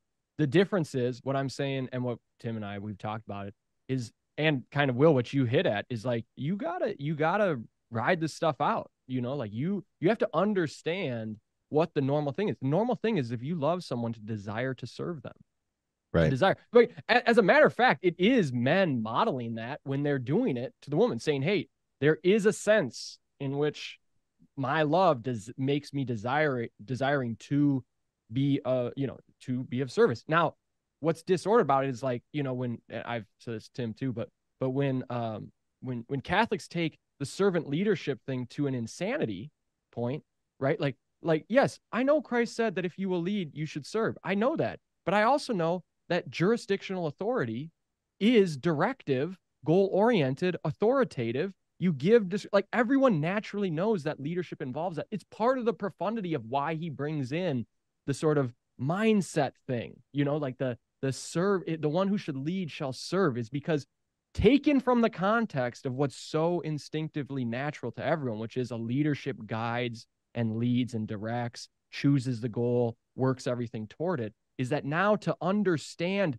this in service, namely in service to God, who you are subservient to, right? Now it sort of opens the doors wide on it, right? And so, Nick, you don't have to feel ashamed of it. I'll like I said, I'll take the bullet. I'm not going to sit here and laugh around and be like, oh, yeah. That's how it goes for me. When it doesn't, like, that would be cap, And I'm not doing that. But I'm just saying. We ain't capping here. You do a little cooking? Yeah. No, I do cooking. I have to eye out for the stuff. Not because because it's like we got to get this done. It's a battle still. This is why I said we're way deep in enemy lines out over here. Oh, no doubt. It's like we're working in the principles, which is love desires to serve, and let's try.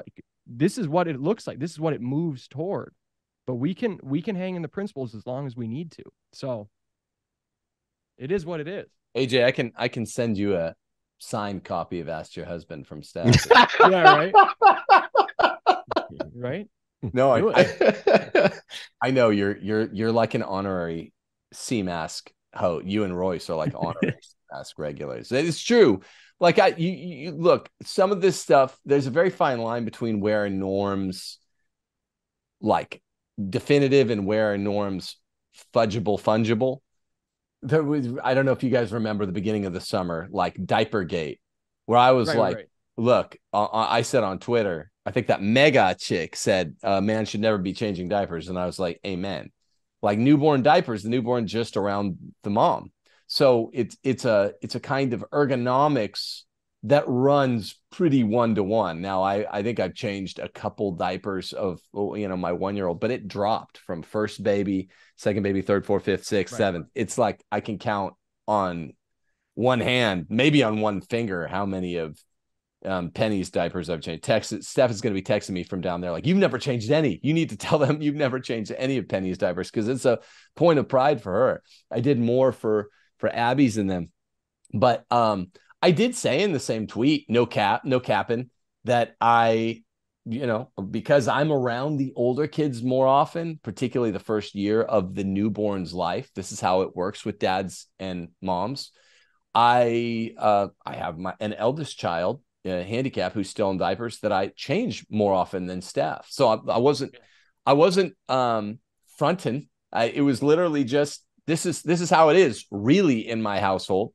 Well, I change more of Abby's diapers, but I'm not saying that as pre-assertive qualifications. For babies, yeah, the moms need to be doing it. And for food prep, that seems like one of those natural categories.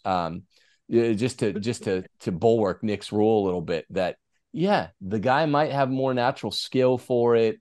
Sometimes I'll barbecue, I'll grill outside.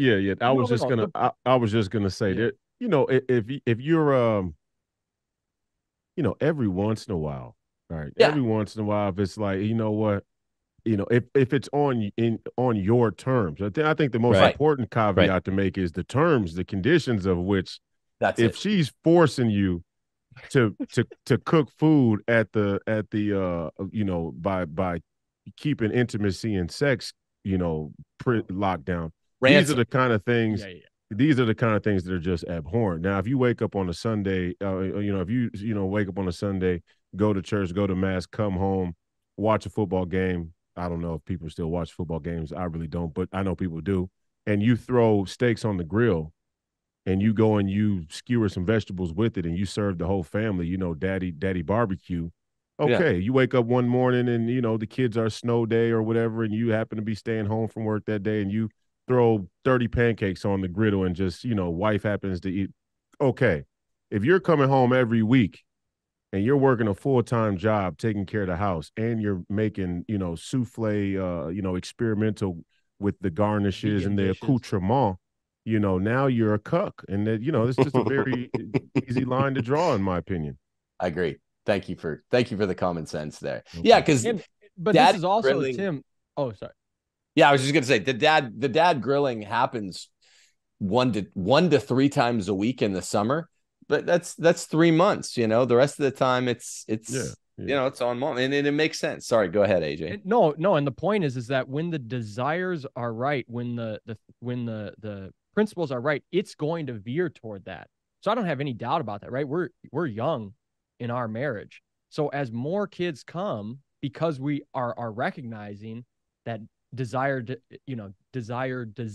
to multiply itself and more of these things fill out, then it's going to be a natural convergence toward these things that you're talking about. When you have one kid, you're early in it, and you're still prying apart things and working things out. Like, yeah, I feel like it's just logical that you're going to have some interchange of things. I'm going to change more diapers with my first child than the second, and the third, then the fourth, and the fifth, right? It's just gonna continue that way, that trend. And that logic follows from that. That's where I would, as Will was saying, and people like Nick is like, one thing is like, if you, as Tim said, if you go autistic on this and you start prematurely blowing your load, cutting people off at the root, like, you're the idiot there.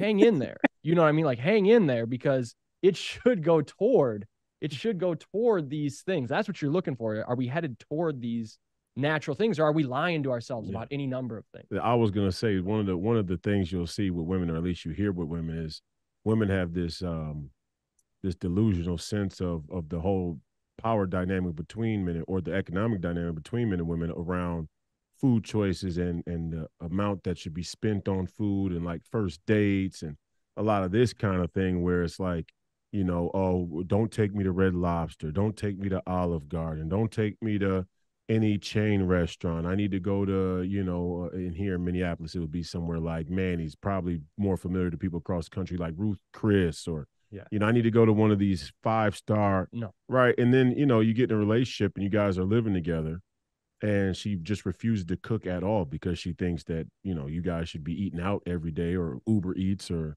you should be going to some hibachi restaurant and watching some weird little Asian guy flip shrimps into some bucket or whatever they do, right? And this is unreasonable, and it's ever more popular too. It's not an anomaly. Right. And she's on contraception. Just right. Doing all that. She's on contraception. That part. Like, yeah. When that video went viral about the like Indian looking dude taking out the black chick to a restaurant. Remember, did you guys see that? And she wouldn't get out of the car. He got out, opened the door. She's like, I don't go to chain restaurants. Steph, direct quote from Steph. We were just on her laptop at night together. Direct quote. That bitch should be eating out of a trough. Yes. That's what she said. And the scary part about it is the scariest part about it is she wasn't even attractive. No, I mean the female, perception of their own attractiveness in this social media psyop is quite astounding. Is the women, if you're going to go by a material hierarchy, or a physical aesthetic hierarchy, half of you, not 9/10 are you, are way below the curve. Number one, more of you are fat than ever. Just respectfully, just not even being demeaning. It's just a fact that the obesity is way over and above anything it's ever been. So aesthetically, you're not good to look at, which is why they want to tell you that Lizzo is attractive. They're trying to bottom load men's expectations to cater to these women who don't deserve it. Now I'm getting kind of into, traditional red pill happy talk, but you know what I mean? That is the reality. That's a real thing that people deal with. Maybe not so much in the Catholic community. I'm not really sure, but just women. No, it's a thing. It's still a thing. Okay. Yeah, you can't body shame. I've been really enjoying this, guys, but I've got a lesson coming up, so I've got to go. But great value for all the young guys listening. I think it's worth listening to a few times and taking notes on. Love you, bro. Great seeing you, Will. Take care, Will. Good to talk to you all. Take care. He got his rule out, and he was here for 13/15 of us collectively destroying Royce's senatorial campaign. So that's good. Just joking, Royce. We want you to be senator. Do you want to? No, I think it'll be an amazing base thing. If a man like you, who doesn't talk, you're like Trump times 5. You don't pull any punches, and you talk this way. If you can still, it's kind of like a shit test, like what we're giving men shit tests for women. America still has a heart.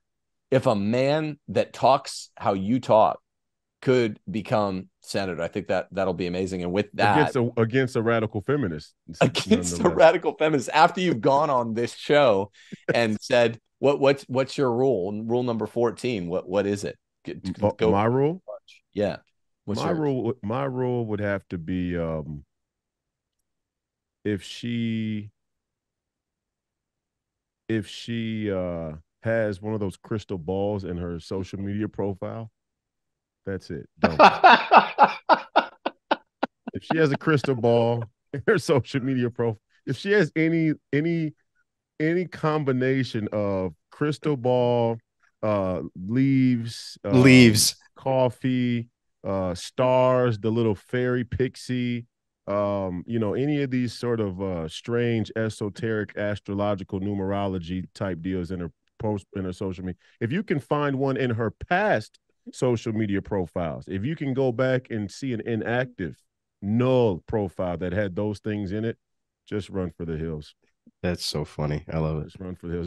That's just outright paganism. She's probably, she may in the future be one of those women that finds it, in some way beneficial to use the menstrual as a facial cleanser, or a CMASC of sorts. So that's my prescription. Watch for the social media. Social media tells you a whole lot. I know that's why but it's also a rule, just no social media. If she's got social media, you could try test case. Hey, sweetheart, now we're a steady thing. You don't tell us on the first 5 dates, you're just watching. Okay, first 5 dates are over, no more social media. And she's gone. Then you won't have to worry about, you can vet for crystal balls and leaves and astrological signs in her avatar. Oh. In those first 5 dates. And a lot of guys, and we're getting to a point now where, and that would be a great hard line. That would be a great hard line rule to honor. But if we're talking about guys actually being able to have social media is so proliferated now. Right. They're always going to this is what they're going to hit you with. They're going to say, well, everybody has it. Right. Or, if they are working, which, if you just started being steady and you're in a more steady relationship, but she was working before, to get her to stop working completely may be a battle that you have to fight continuously as well. Right. But if she is working, someone will say, oh, well, it has to do with my work. Or, it's, there's social media is like the gift that keeps on giving and undermining, relationships, traditional relationships. So it's a difficult one to say.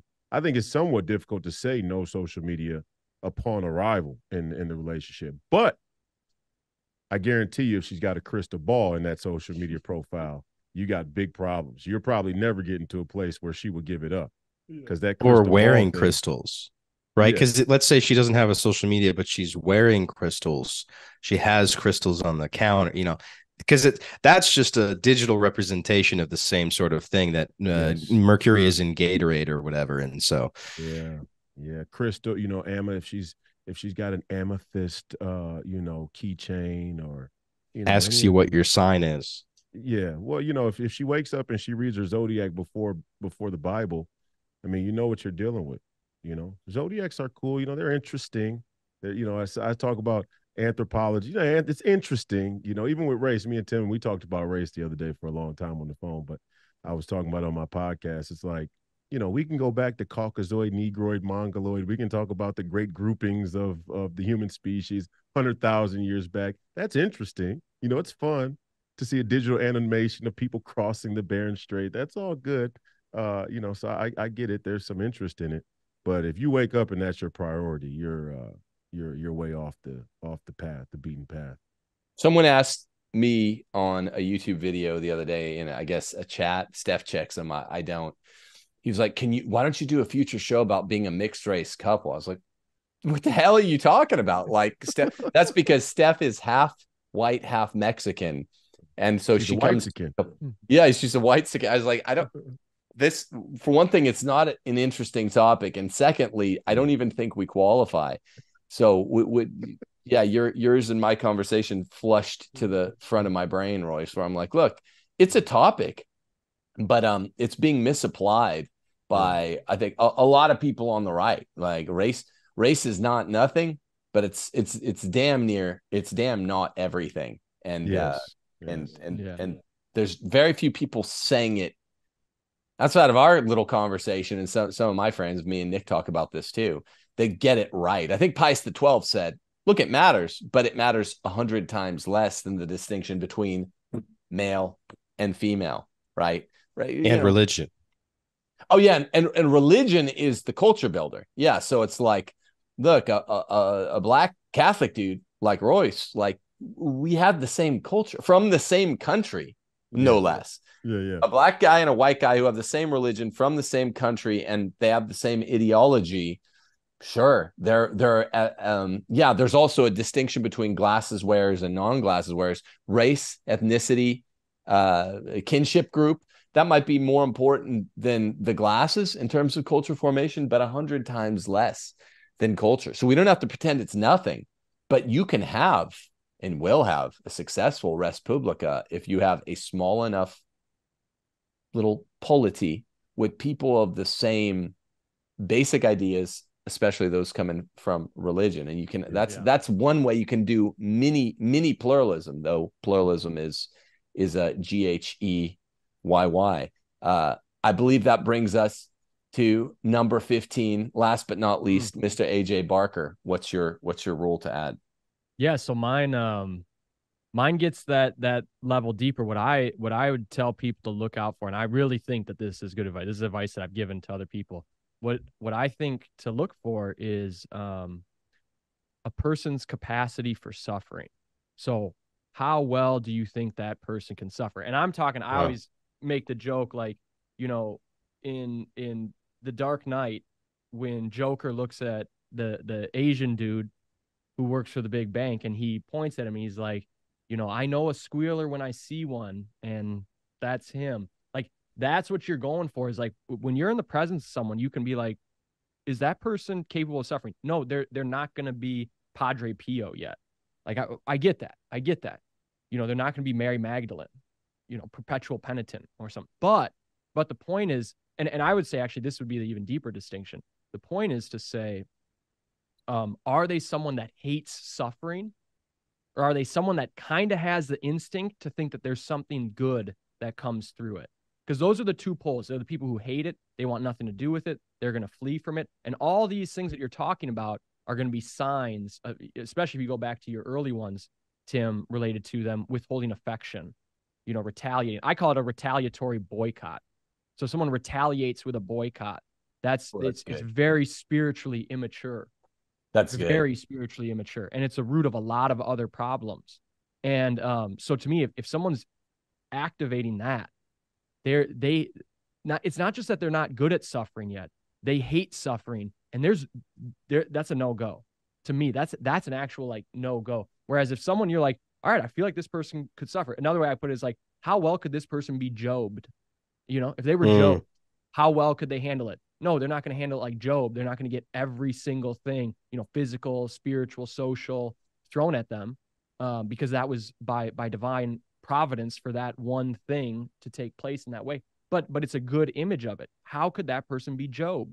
How would they handle being Job? And most people, you can look at them and go, just like, the Joker in Dark Knight, nah, that one, I know a squealer when I see one. And so I really think, we talked too earlier in this show, we were talking about where this starts when you say the woman doesn't really have a attraction toward the men that they're seeking to date. Where does this start? And I know, Tim, you guys mentioned, well, this goes a couple generations back and with men. I really think the core of this, right? The deep core of this is that when they had that crush and the person didn't want them and they started suffering that heartache. Because when you want something and you don't get it, you feel heartache. If you're hungry and you don't get the food, you feel disappointment, right? You can think of hell as a perpetual desire for finite goods that you can never have because you're not in a finite place. So it's just a perpetual agony of heartache. Your hunger never wanes. You know, when kids ask, what are punishments in purgatory like? That's how I imagine them. You now have this desire that feels the heartache and you can't satisfy. You can't repress it. In no way can you satisfy it. And you know that you can never satisfy it, but it keeps going. So to me, when I look at the young woman who's going, I don't have that sort of natural attraction to someone. What they need to do is ask forgiveness for the sin that they committed when they were suffering and they tried to repress it. They were suffering because they lost someone. It's not what someone else did to you. That sin, it always springs, as Christ said, it always springs from the heart outward, right? What they need to do is they need to look at that time where those wounds came up in them and they fought and they repressed them. They fought back at them. There they incurred a sin, and they need to ask forgiveness for that so that the Lord can reopen their heart to desire, to wanting things, to the sort of natural and good vulnerability that comes with desiring. They need to get to that point. And it's the same lesson, obviously, for young men too. There's some point where you took on a hardship and where you erred is that you sinned in relation to that pain because you didn't want to suffer. And you need to go ask the Lord to forgive you for that, right? Be absolved of it. You're probably already absolved from your previous confession, but bring that to the Lord and now actually start that healing process where you can now actually birth real desire. And so that's the thing for them. If they're still in the camp where they hate suffering, they need to get to the point where they sinned and in hatred of suffering, in not seeing the divine providence of suffering, they rejected and wanted nothing to do with it and turned from it. Because that's probably the biggest error in their whole life, right? And now we have a culture that doesn't believe in confession, doesn't believe in repentance, doesn't believe in penance, doesn't believe that these things can get course corrected. So that's where the generations then come in, where we have generations of people who have lived with this. Parents who have sinned against their own suffering, who then had kids who then sinned against their suffering. And now they have kids. And now here we are, third, fourth generation on, where it has totally fallen from the norm to confess, to be penitent, to repent for things, to try and turn around, to try and catch out your own faults. And now it just runs amok. And so from the time, Tim, as we talk, if you're Protestant, what do you do after you're 8 years old? And you inevitably mortal sin. If even in the first moment of having your use of reason, you don't turn to God, Thomas says you have mortally sinned. Mortally sinned. So what do? Right? Well, now you can just extrapolate that out because Catholics who are raised Catholic, they don't get it. They're mortally sinning. They don't get it. They don't see the urgency of it. Right? And so that to me would be a thing. Look for, do they hate suffering? Right? And then if they do, if they're fixed in that, you just, all right, pray for them. Hope that God penetrates, but keep it moving. Dumper. Yeah. And I think AJ, first of all, unbelievably good point. Unbelievable. Second of all, I think if that woman is virtuous in the way that you're describing and she can endure suffering, it will look like gratitude. Yes. And that's, I brought this up before, what I observed with Steph. I haven't had the privilege of meeting your guys' wives or wills. But every good that Tim facilitates is met with a thank you, Dad. And there's no griping about inconveniences or about hardships.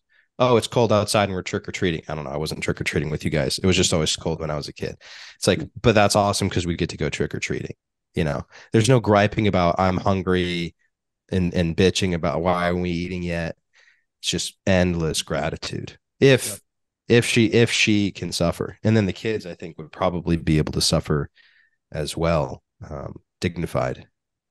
Because the kids learn gratitude from the mom, not the dad. Exactly. In the precise fashion that you're pointing out, Nick. And what's genius about AJ's answer is Steph's texting me from downstairs. She loved that number 15.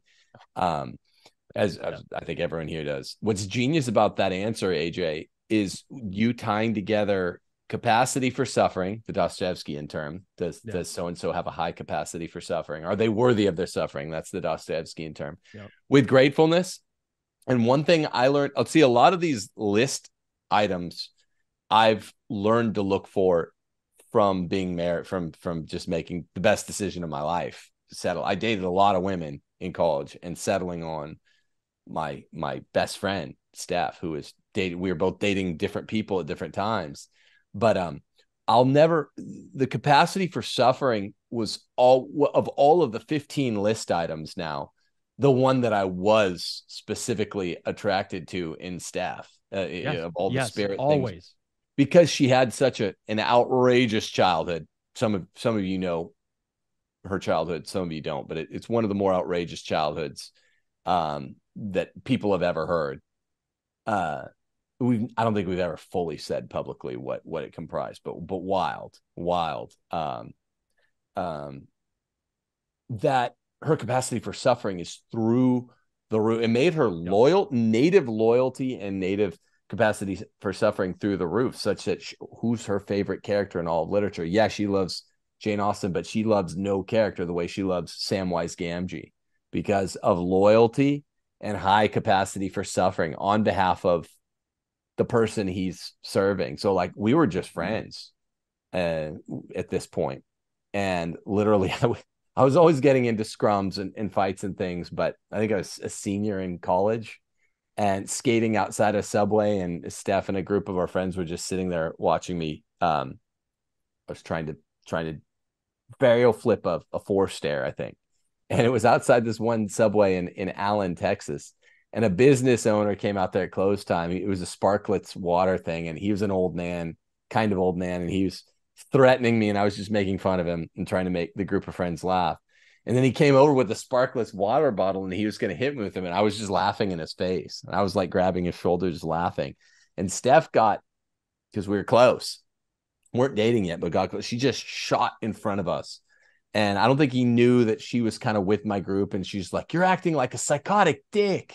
And she was just shot in front of us. And I'm like, I lifted. She wasn't worried. She's just worried about me, love for me. And it was instinctual. Yeah. And she didn't have that for anyone else in the group. And it was like, this is very obvious where this is going. The purest motives and just willingness to self-sacrifice and willingness to suffer is something that's shown up so much.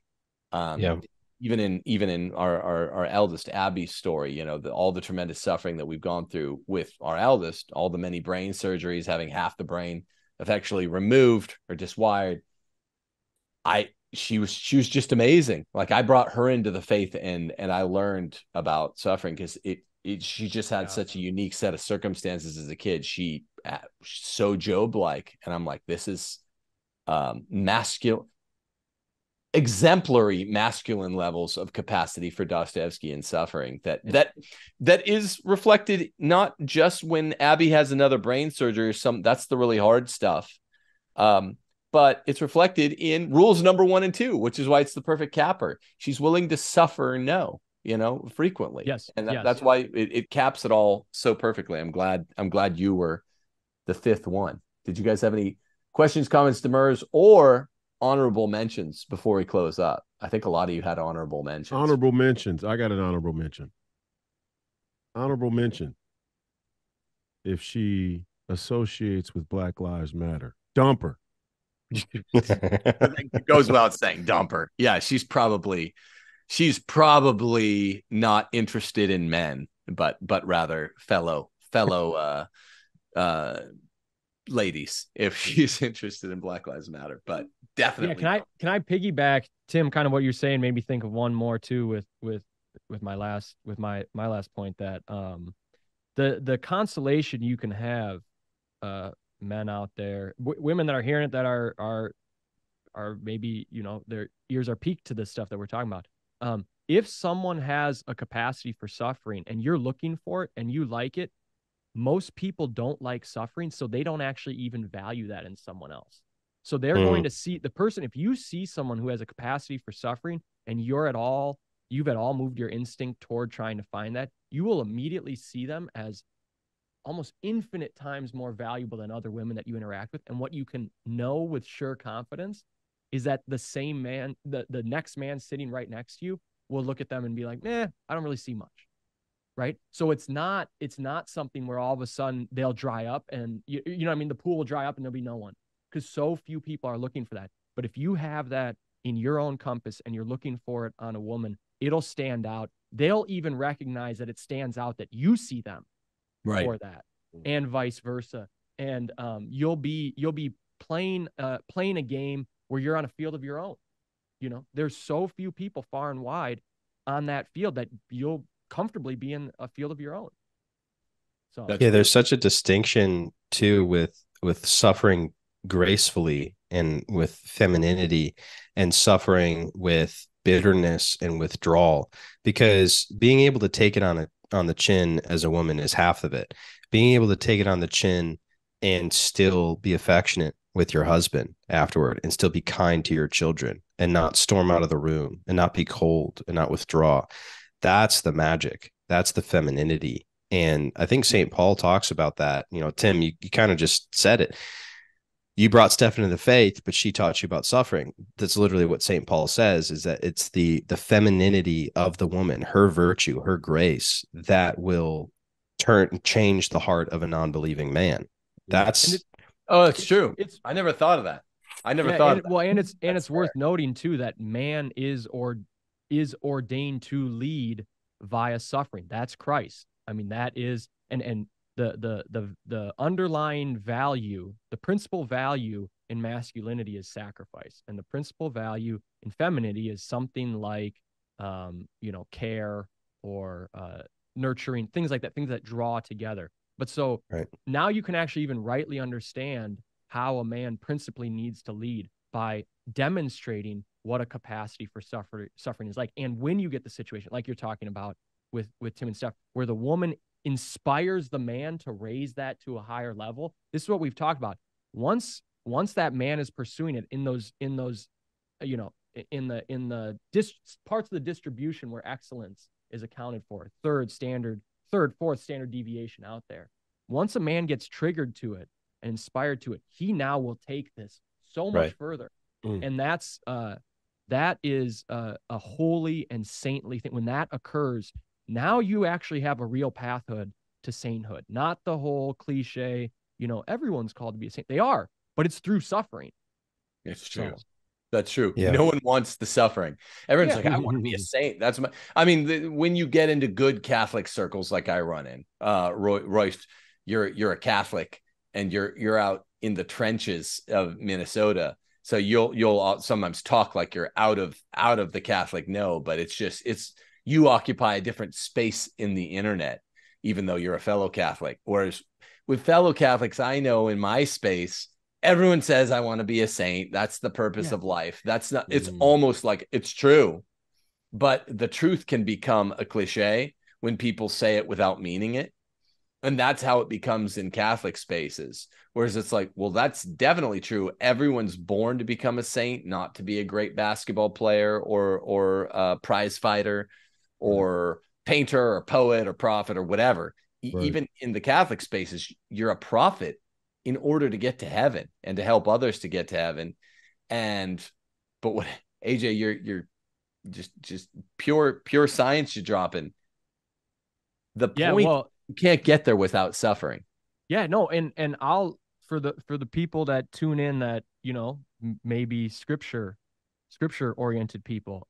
This hit me like a rock when I realized that I was reading Hebrews, and the first chapter of Hebrews talks about the comparison of Christ as being above even the angels. So we have implicit in there a natural order in creation where the angels are above man, because he's singling out Christ as having become human and being higher than the angels. So the fact that he's noting that sort of oddity is telling you something about the order of nature. Okay. And then in chapter 2, he gets to this very subtle point where he says something along the lines like, God deigned to become man because man was capable of dying. Because man was capable of suffering, it was more fitting for God to become a man than it was to become an angel.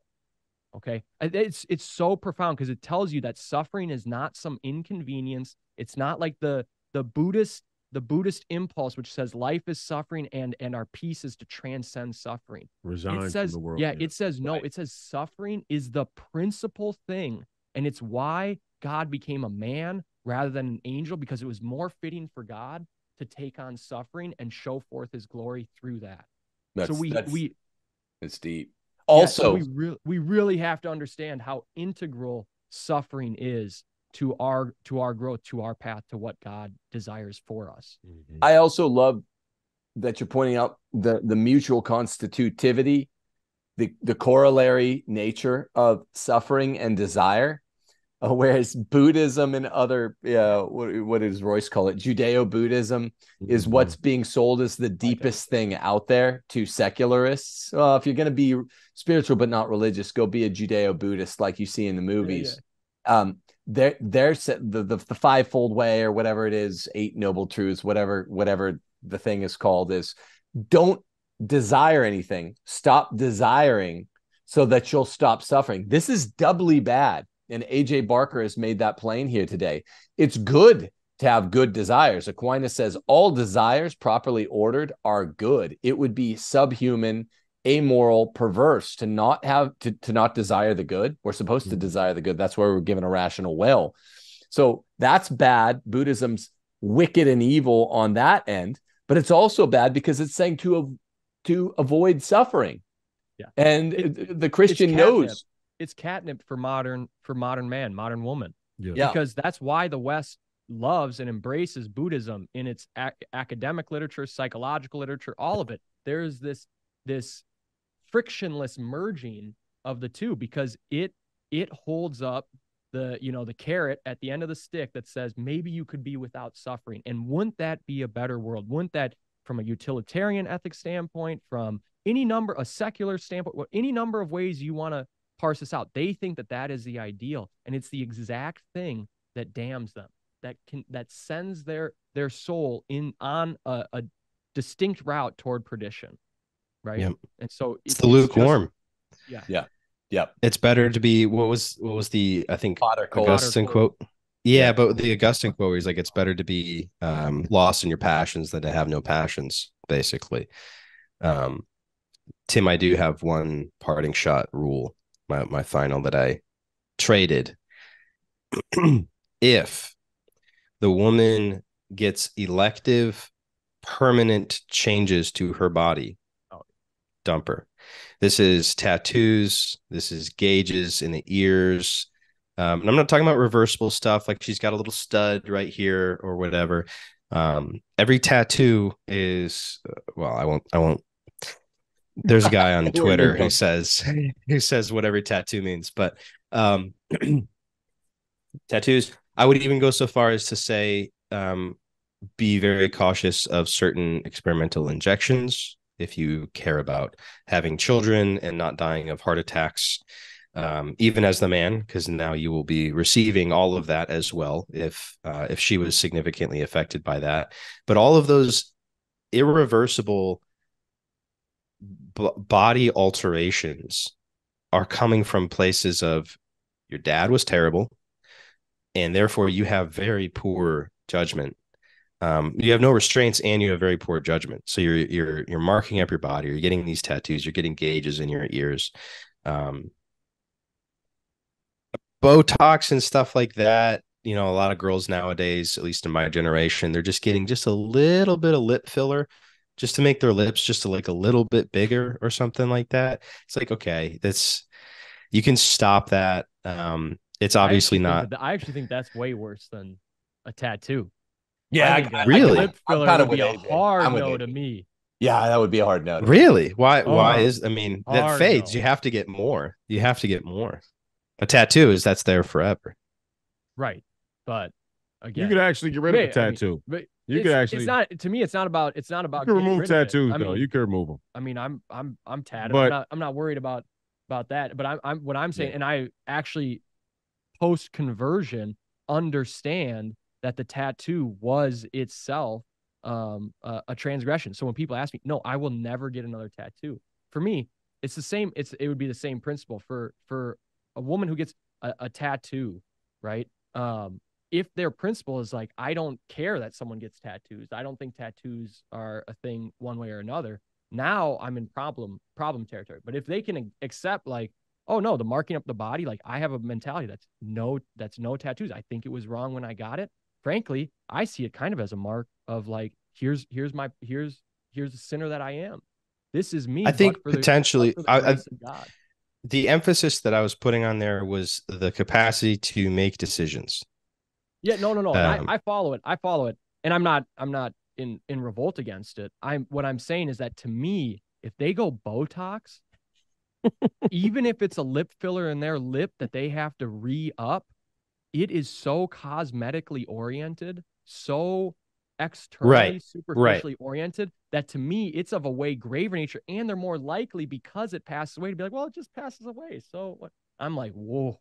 And what it means about sex, what they're signaling to the world Oh. about sex. I mean, I don't want to do a whole anatomical thing and get way too explicit, but the lips, what you're signaling about sex, that it's, look, if someone's in an accident or they need facial reconstructive surgery, that's a little different, even if that's more I don't think permanence is necessarily the first metric. And we're not trying to undo your rule, Nick. This is just dialogue on it.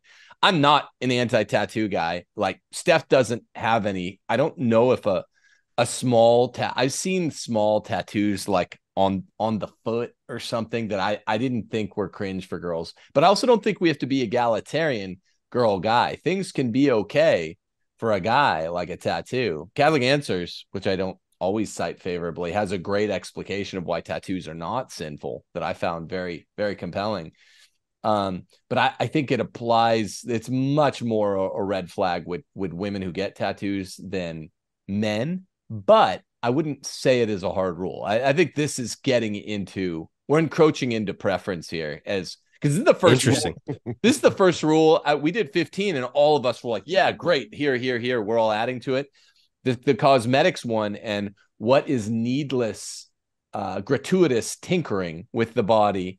We're all disagreeing here. Even I'm agreeing with AJ to disagree with you, but I don't even agree that tattoos are per se sinful. So I think this proves there is right. And mine doesn't come from like a precept. My thought on tattoos is the attempt. I would say that the attempt is to beautify the body. And so I think there's something, however you'd say it, sort of, again, just using reason, there seems to be able to be a sort of inversion going on. I think that's the real motive of tattooing, is to beautify, to adorn the body in sort of greater beauty. And it's to mark one in a permanent way when one is a change in this life is changing. So to me, it just seems incongruent. I'm not, declaring that it has to, that the church has declared it a sin or this or that, or certainly, obviously, in the law of Moses, there's harsh things against it, but can't be buried in a Jewish cemetery. But again, it's like, but I'm not having to refer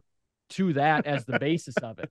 To me, it's something more instinctive to me. Royce, my life goal was to die and to be buried in a Jewish cemetery. So you just ruined it for me. It's over.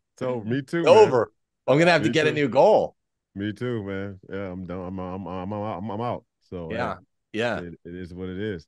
No, I think the tattoo thing is, I get the spirit of it though. Yeah. I mean, the point is when you have that that real impulse to change oneself in a permanent way to appease the views, the aesthetic views of others, of yourself.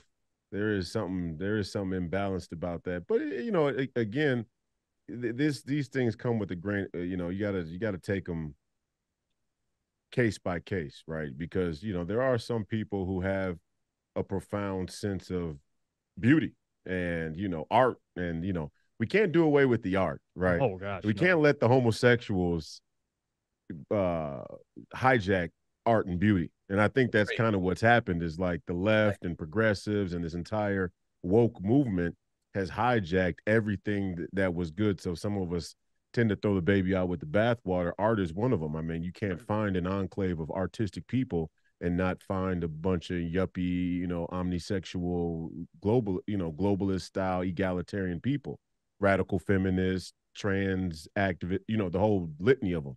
And in there's a few people who just like art, right? So those few people who just appreciate beauty and art, we got to save some room for them and understand that, hey, there are people out there that haven't been co-opted through art and beauty by the woke element of it. But as a general principle, you should be weary of people who, and there's a difference too. When he says the gauges, yeah, I mean these are the nihilistic people who do parkour from 100-story buildings, Yeah.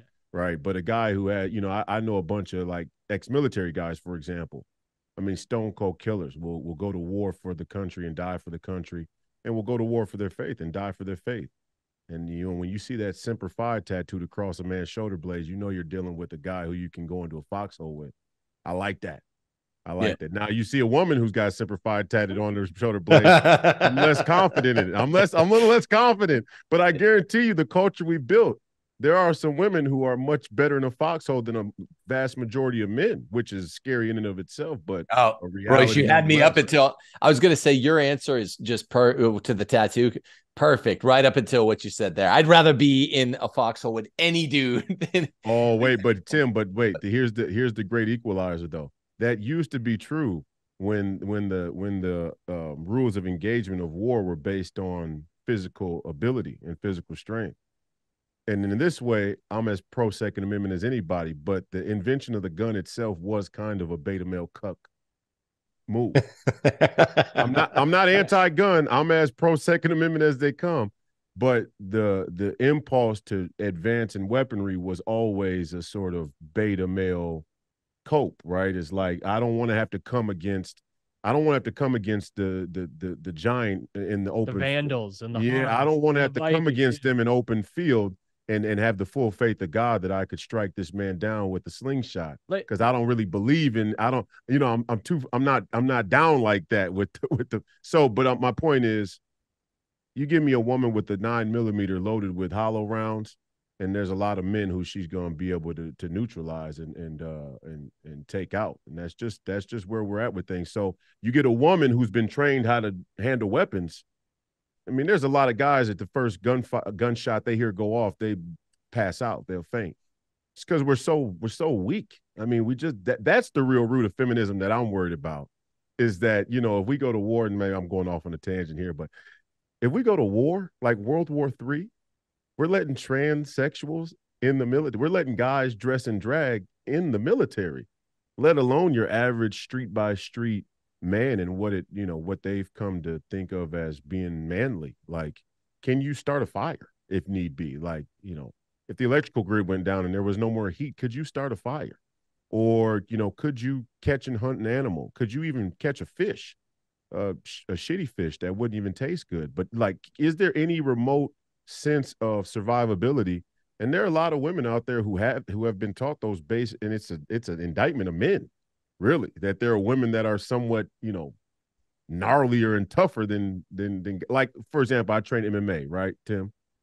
Oh, if nine out of 10 guys I see on the street, if I take the baddest female, I mean the baddest jiu-jitsu female, she snaps some of these dudes' arms in half in a heartbeat. Now, they may still be able to overwhelm her if the fight went on long enough, but she'd snap their arms, no problem. I mean, this is how flimsy wrist men have become en masse, and I think that's the real danger. To dance around that, I'm not, let's let men compete with women because there's women that can.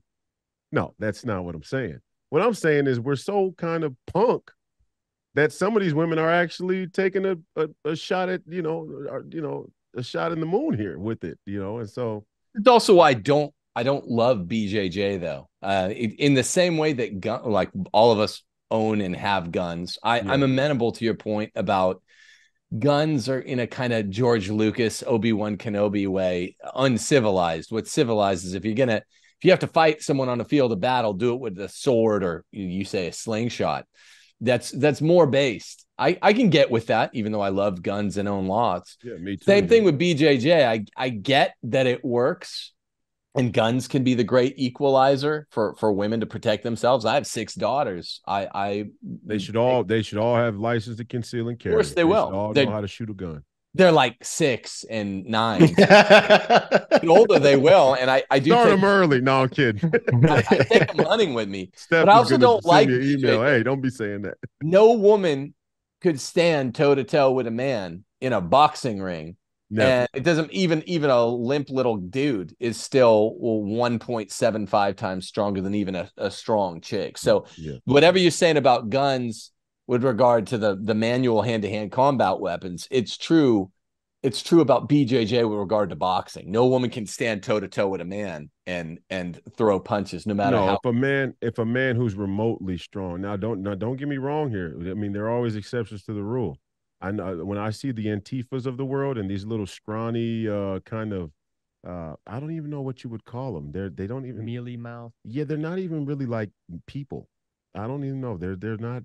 I mean, they're like, F-grade maggots. F-grade maggots. They're really weird looking. You know what I mean? Like, so there's some of those guys where I know a woman that would head kick them and knock them unconscious just because they wouldn't even know where to begin. But if you get a reasonably strong, healthy, adult male who doesn't even have to be trained, is reasonably aggressive, even a highly trained BJJ woman will have trouble dealing with that fight as the fight brews on. But my point was originally about tattoos. We got down the road. That's how my podcast always goes. But there's some people, there's some exceptions to the rule, and time and place and history have to also account for how you judge some of these things, in my opinion. Yeah. So. Exception makes bad law. And women, and that's the other thing. AJ and I have talked about this. Women love exception and trying to make law from exception. So should women train with guns? Yeah. Should women train MMA? I say hell no, because it's going to give them a false sense of security. A gun's a lot more of an equalizer than BJJ, if you ask me. But again, this is prudential stuff that even 5 or 6 of the most staunch anti-feminist guys can disagree about. And notice, I think this is funny. It only happened in the honorable mentions. Everyone that brought their best. We have 15 rules. Not one guy was like, no. But we're all being honest. We're all speaking our mind. Here are my honorable mentions. I'll say this on behalf of our mutual friend, Scott, Nick. No big hoop earrings. He hates them. He hates them. I hate like all earrings, but yeah. Yeah, again, I'm not the pure. This is very, very prudential here in the honorable mention section of the list. But big hoop earrings run, because take the body count purported and multiply times 10. I think. Same. Add a big 0. Same pace. Fake eyelashes, falsies. 0. That's trouble. Gluten free on the date, or if you're at mass and she's the gluten free host. Run, unless it's some pressing medical need, which she'll always characterize it as. She's lying. Number one. Now, Nick, this was really relevant in this situation we were talking about earlier. Can't handle an off-color joke. I don't mean a dirty joke, because that's a little bit outside the categories of the way we tend to talk. I'm talking an off-color joke. Inappropriate, irreverent to most of the classes of conversational topics that we tend to spend our time doing. If a woman can't handle an off-color joke, it doesn't mean she has to love it. Just she can't sit there in a room full of guys while she's serving them sandwiches or something. Now, Steph will be serving us sandwiches and joining in, right, in the off-color joke, but a lot of women, that's fine if you just keep serving the sandwiches and don't make a fuss. But there's a need to detract attention, to divert it to herself. If she says, "Oh, come on, guys," like that's a run. Or no, don't run, dump her, make her run from the relationship by dumping her. If she ever says, "This is my truth," all of these are Steph's, by the way. Oh man, this is my truth is the worst. Yeah. Your own personal truth. No. That could have been high up. That could have been like number 3, actually. That could have been high, because that's also big in the dating scene. Speak your truth. What's your truth? Or if she asks you your truth, that's almost as bad. Any other honorables? Because we got to get out of here. This has been a very good show. You guys are like the 2 honorary CMASC members, Royce and AJ. We love it. We do. Anything else? Anybody else want to pepper us? Splash the pot? Oh, we could probably keep going all day. Yeah, don't offer that. If she has a Buddha on her fireplace. If she Yeah. does, if she They're does more swimming in yoga, different. You if guys she are does swimming more in different yoga than waters. prayer, Yeah. right? Yeah. If she is Kundalini, she's a Kundalinist dumper. I'd encourage young men just to hang in there. You don't prematurely jump ship on it. You got to wrestle with these things. Hey, first off, it's awesome if they come tailor-made to fit all these things. That's great. Good for you. But married folks, I've been married a couple years, and you already start to forget what it's like to be single and in solitude, and it's a Terrifying. that's a hard testing ground. That's a hard trial space. If you think Yeah, this no is my doubt. thing, if you think you're the dude that's just dumping them and now you're good to go, I'm doing the Joker on you, being like, I know a squealer when I see one. Yeah. Well, That's cap. You know, remember like, the point, so, AJ. hang in there. You know what I mean? Yeah, hang yeah, in yeah, The there. point is you dump to test. What you let the little baby birdie fly free. If it comes back to you, you have something there. I hear you. And I still think, like, if that girl has some sense to her, she could pry out your weakness. If you're too premature to dump, then you also got a problem with enduring suffering. That if she puts you on the spot, now you might get exposed.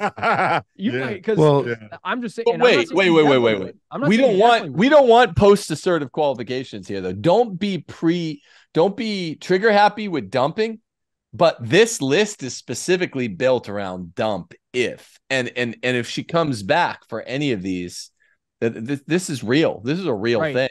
No, and that's why I'm closing out again on the prudential side to the young men, which is like, just understand that if you're going to have to hang in, that you're going to have to work through stuff and understand from our perspective. This is what I'm saying. I'm a couple years into marriage. Tim, you're 20 years into marriage, 15 years into marriage. 18. It's like, you are long separated from the solitude. I know, because I'm separated from it by a short amount, and you already feel like, whatever, I'd be fine being solitary. And it's like, but when you're in it, and that's not that far back for me. When you're in it, you're lying to yourself if you think the sort of desperation, the anguish of that solitude isn't going to act on you. It's going to act on you, and you need to come to terms with that. And now you need to try and get stronger through this. And part of it will be testing out the dumping, but part of it's also recognizing, like, all right, dang, I'm not the self-independent thing that my deepest yearnings of pride desire me to be, where emotionally I can just be cut off from all. So again, it's just dump or ultimatum. You could say, look, stop bring the heat. That would probably be my final, saying it. Bring the heat. If these things happen, you gotta push back on it. But we also know that your heart, for most, for 99% of people, your vocation is to marriage, and so you're gonna have a yearning toward this, and you need to factor that into the equation. Can we say this in full maturity? In a sort of Donald, I don't really make it political, but in a sort of Donald Trump kind of way, you go out there and you set the law out there in a more concrete place, like these 15 things, dump them. And we know man will fall short because God put 10 commandments on tablets, and we couldn't follow those. So we definitely are probably not going to create a better set that man has had to have a good time following hard line. But we're just setting a standard that and part of it is a juxtaposition to what the radical feminized culture has set, right? And so part of it is part of the list, I think, in saying dump if is a part of it can be a little prescription based on who you're talking about and in the situation. So a lot of it's going to be based on you and what you can handle and what you can uphold, like any moral or ethic. But part of it is just to juxtapose what they've created on the other side, right? And they have created a culture where no man should be able to say no. That's why you double down on the no in the first two rules. So I get it. We're creating that juxtaposition as well, and men are going to fall short of it, because if they had the capacity to stand up and shake that off, we wouldn't even need to make a list, right? Yeah. But at least we normalize that this is where you should be aiming for. Right. I mean, you should be in this area. You should be in this realm. And then even if you fail, try and get back to that area. Absolutely. As the resident single man here, the list for me is, in the truest sense of the word, empowering. It's to know that, like, these are my 15 commandments, that I don't have to take a violation of them. I would be justified in either bringing the heat or just dumping her and saying, this is the standard that you have to qualify for because this is just and good. And I'm worthy of that. And I think for the young guys out there, there is a sincere desperation, AJ. There absolutely, it's freaking dark. Yeah. Yep. And so having these rules there as a way of saying, like, I'm going to hold in tension my genuine and good and natural desire for a wife with not sacrificing things such that I marry a woman who's going to bring hell upon my head for the rest of my life, I think is really valuable. Right. And that's there in the wisdom literature and Proverbs that a bad wife is a curse on a man. So yeah, you do have to sincerely sort of watch out for those things. I would say just one thing that red flags to me, Nick, is like, don't buy into our self-empowerment culture, which goes, I am worthy of something. You might not be worthy of it yet. A lot of you young men, like, you might have to forge yourself in the fires of suffering. You might not be worthy of the person who can check off all those boxes quite yet. You have to be willing to take things on, to confront things, to handle friction, right? Absolutely. And so, you know what I mean? So it's like take that perspective too, where it's like, yeah, this is the standard. This is where I'm getting to. This is what I'm striving for, this level of dignity where I can hold to these terms. But if you fall short of it, don't go the other round and start repressing it and act as if, like, because that's going to lead you down, like, okay, I fell short of it. All right, mea culpa, Lord, help me. I need more fortitude, right? I need more and then chip away. Yeah, chip away. Totally. Yeah. Then you become Paul Elam if with the blocked wish, where you're like, okay, well, I'll just swear off all women. I thoroughly agree with you, AJ. I think you said that better than I could when I was using the words empowering. And we see it a lot as matchmakers in CMASC, right? Guys will be like, oh, Tim, I read your book. I read even Steph's book. We shouldn't take crap from the ladies. And we're kind of like, yeah.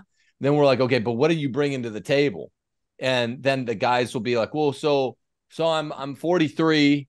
I want a 28-year-old, smoking hot chick that's ready to serve me sandwiches. And we're like, okay, what's your chest to waist ratio? What's your 1 RM bench? Hopefully you haven't looked at the prawn for at least 2 years. Okay, if they're XXX, their 1 RM bench is, 125 pounds, and their waist is bigger than their chest, and they're not at that 70% ratio, and they whatever, and they're addicted to the prawn, then it's like, no, you're not worthy of it. So I'm glad AJ said this. To be worthy of a chick that checks all of these 15 rules or passes muster, you got to be working on yourself too. This is another way we're different from red pill. It's like, you're not worth it just because you're a special snowflake. Women are being told they're special snowflakes and unique and beautiful and the most special snowflake in the whole world. Well, there is a most special snowflake in the whole world, and she looks great and she acts great. Same thing with men. That special snowflake, if you're the red pill is telling young men they are without merit, then you ought to look amazing. You ought to be amazing. You ought to be able to, bench, 3 plates. You ought to be totally virtuous, have all of the natural virtues, be an inbuilt leader, not looked at prawn in a decade, all this stuff. So we got lots of work to do here. We're not the red pill. That's what we're saying. That's what you got to have a high level of internal composure for that. And that's only forged in trials and despair. So, good luck. In if suffering. you've gone down that road, then you deserve it, and no one has to tell you deserve it because it emanates itself. Yeah. We're big believers. That's my encouragement toward them. Is like, hold these up as a standard you're striving toward, right? Hold those 15 as a standard you're moving toward, the thing that you're holding to measure yourself against, right? Can we get to that place? And overall, the number one check for all 15 rules, green light, red light, is, does she smile a lot? That's this is a big one that goes back to something I think Nick, you and Steph were talking about last time you heard. Does she smile a lot?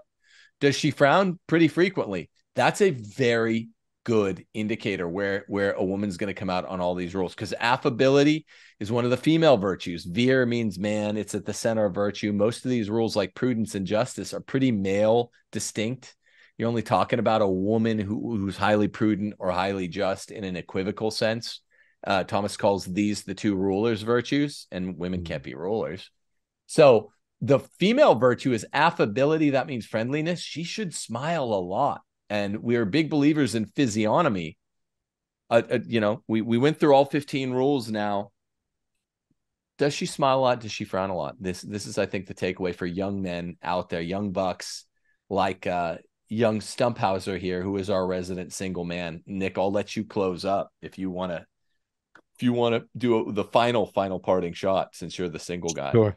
Thank you, Royce.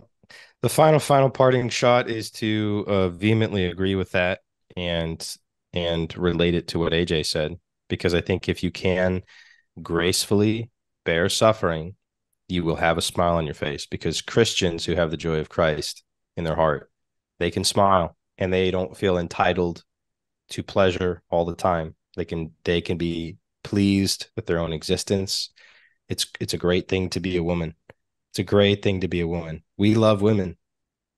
This is we love our women, so I'm going to pronounce it wrong, but the joie de vivre, the French phrase of just being so delighted with your own existence. I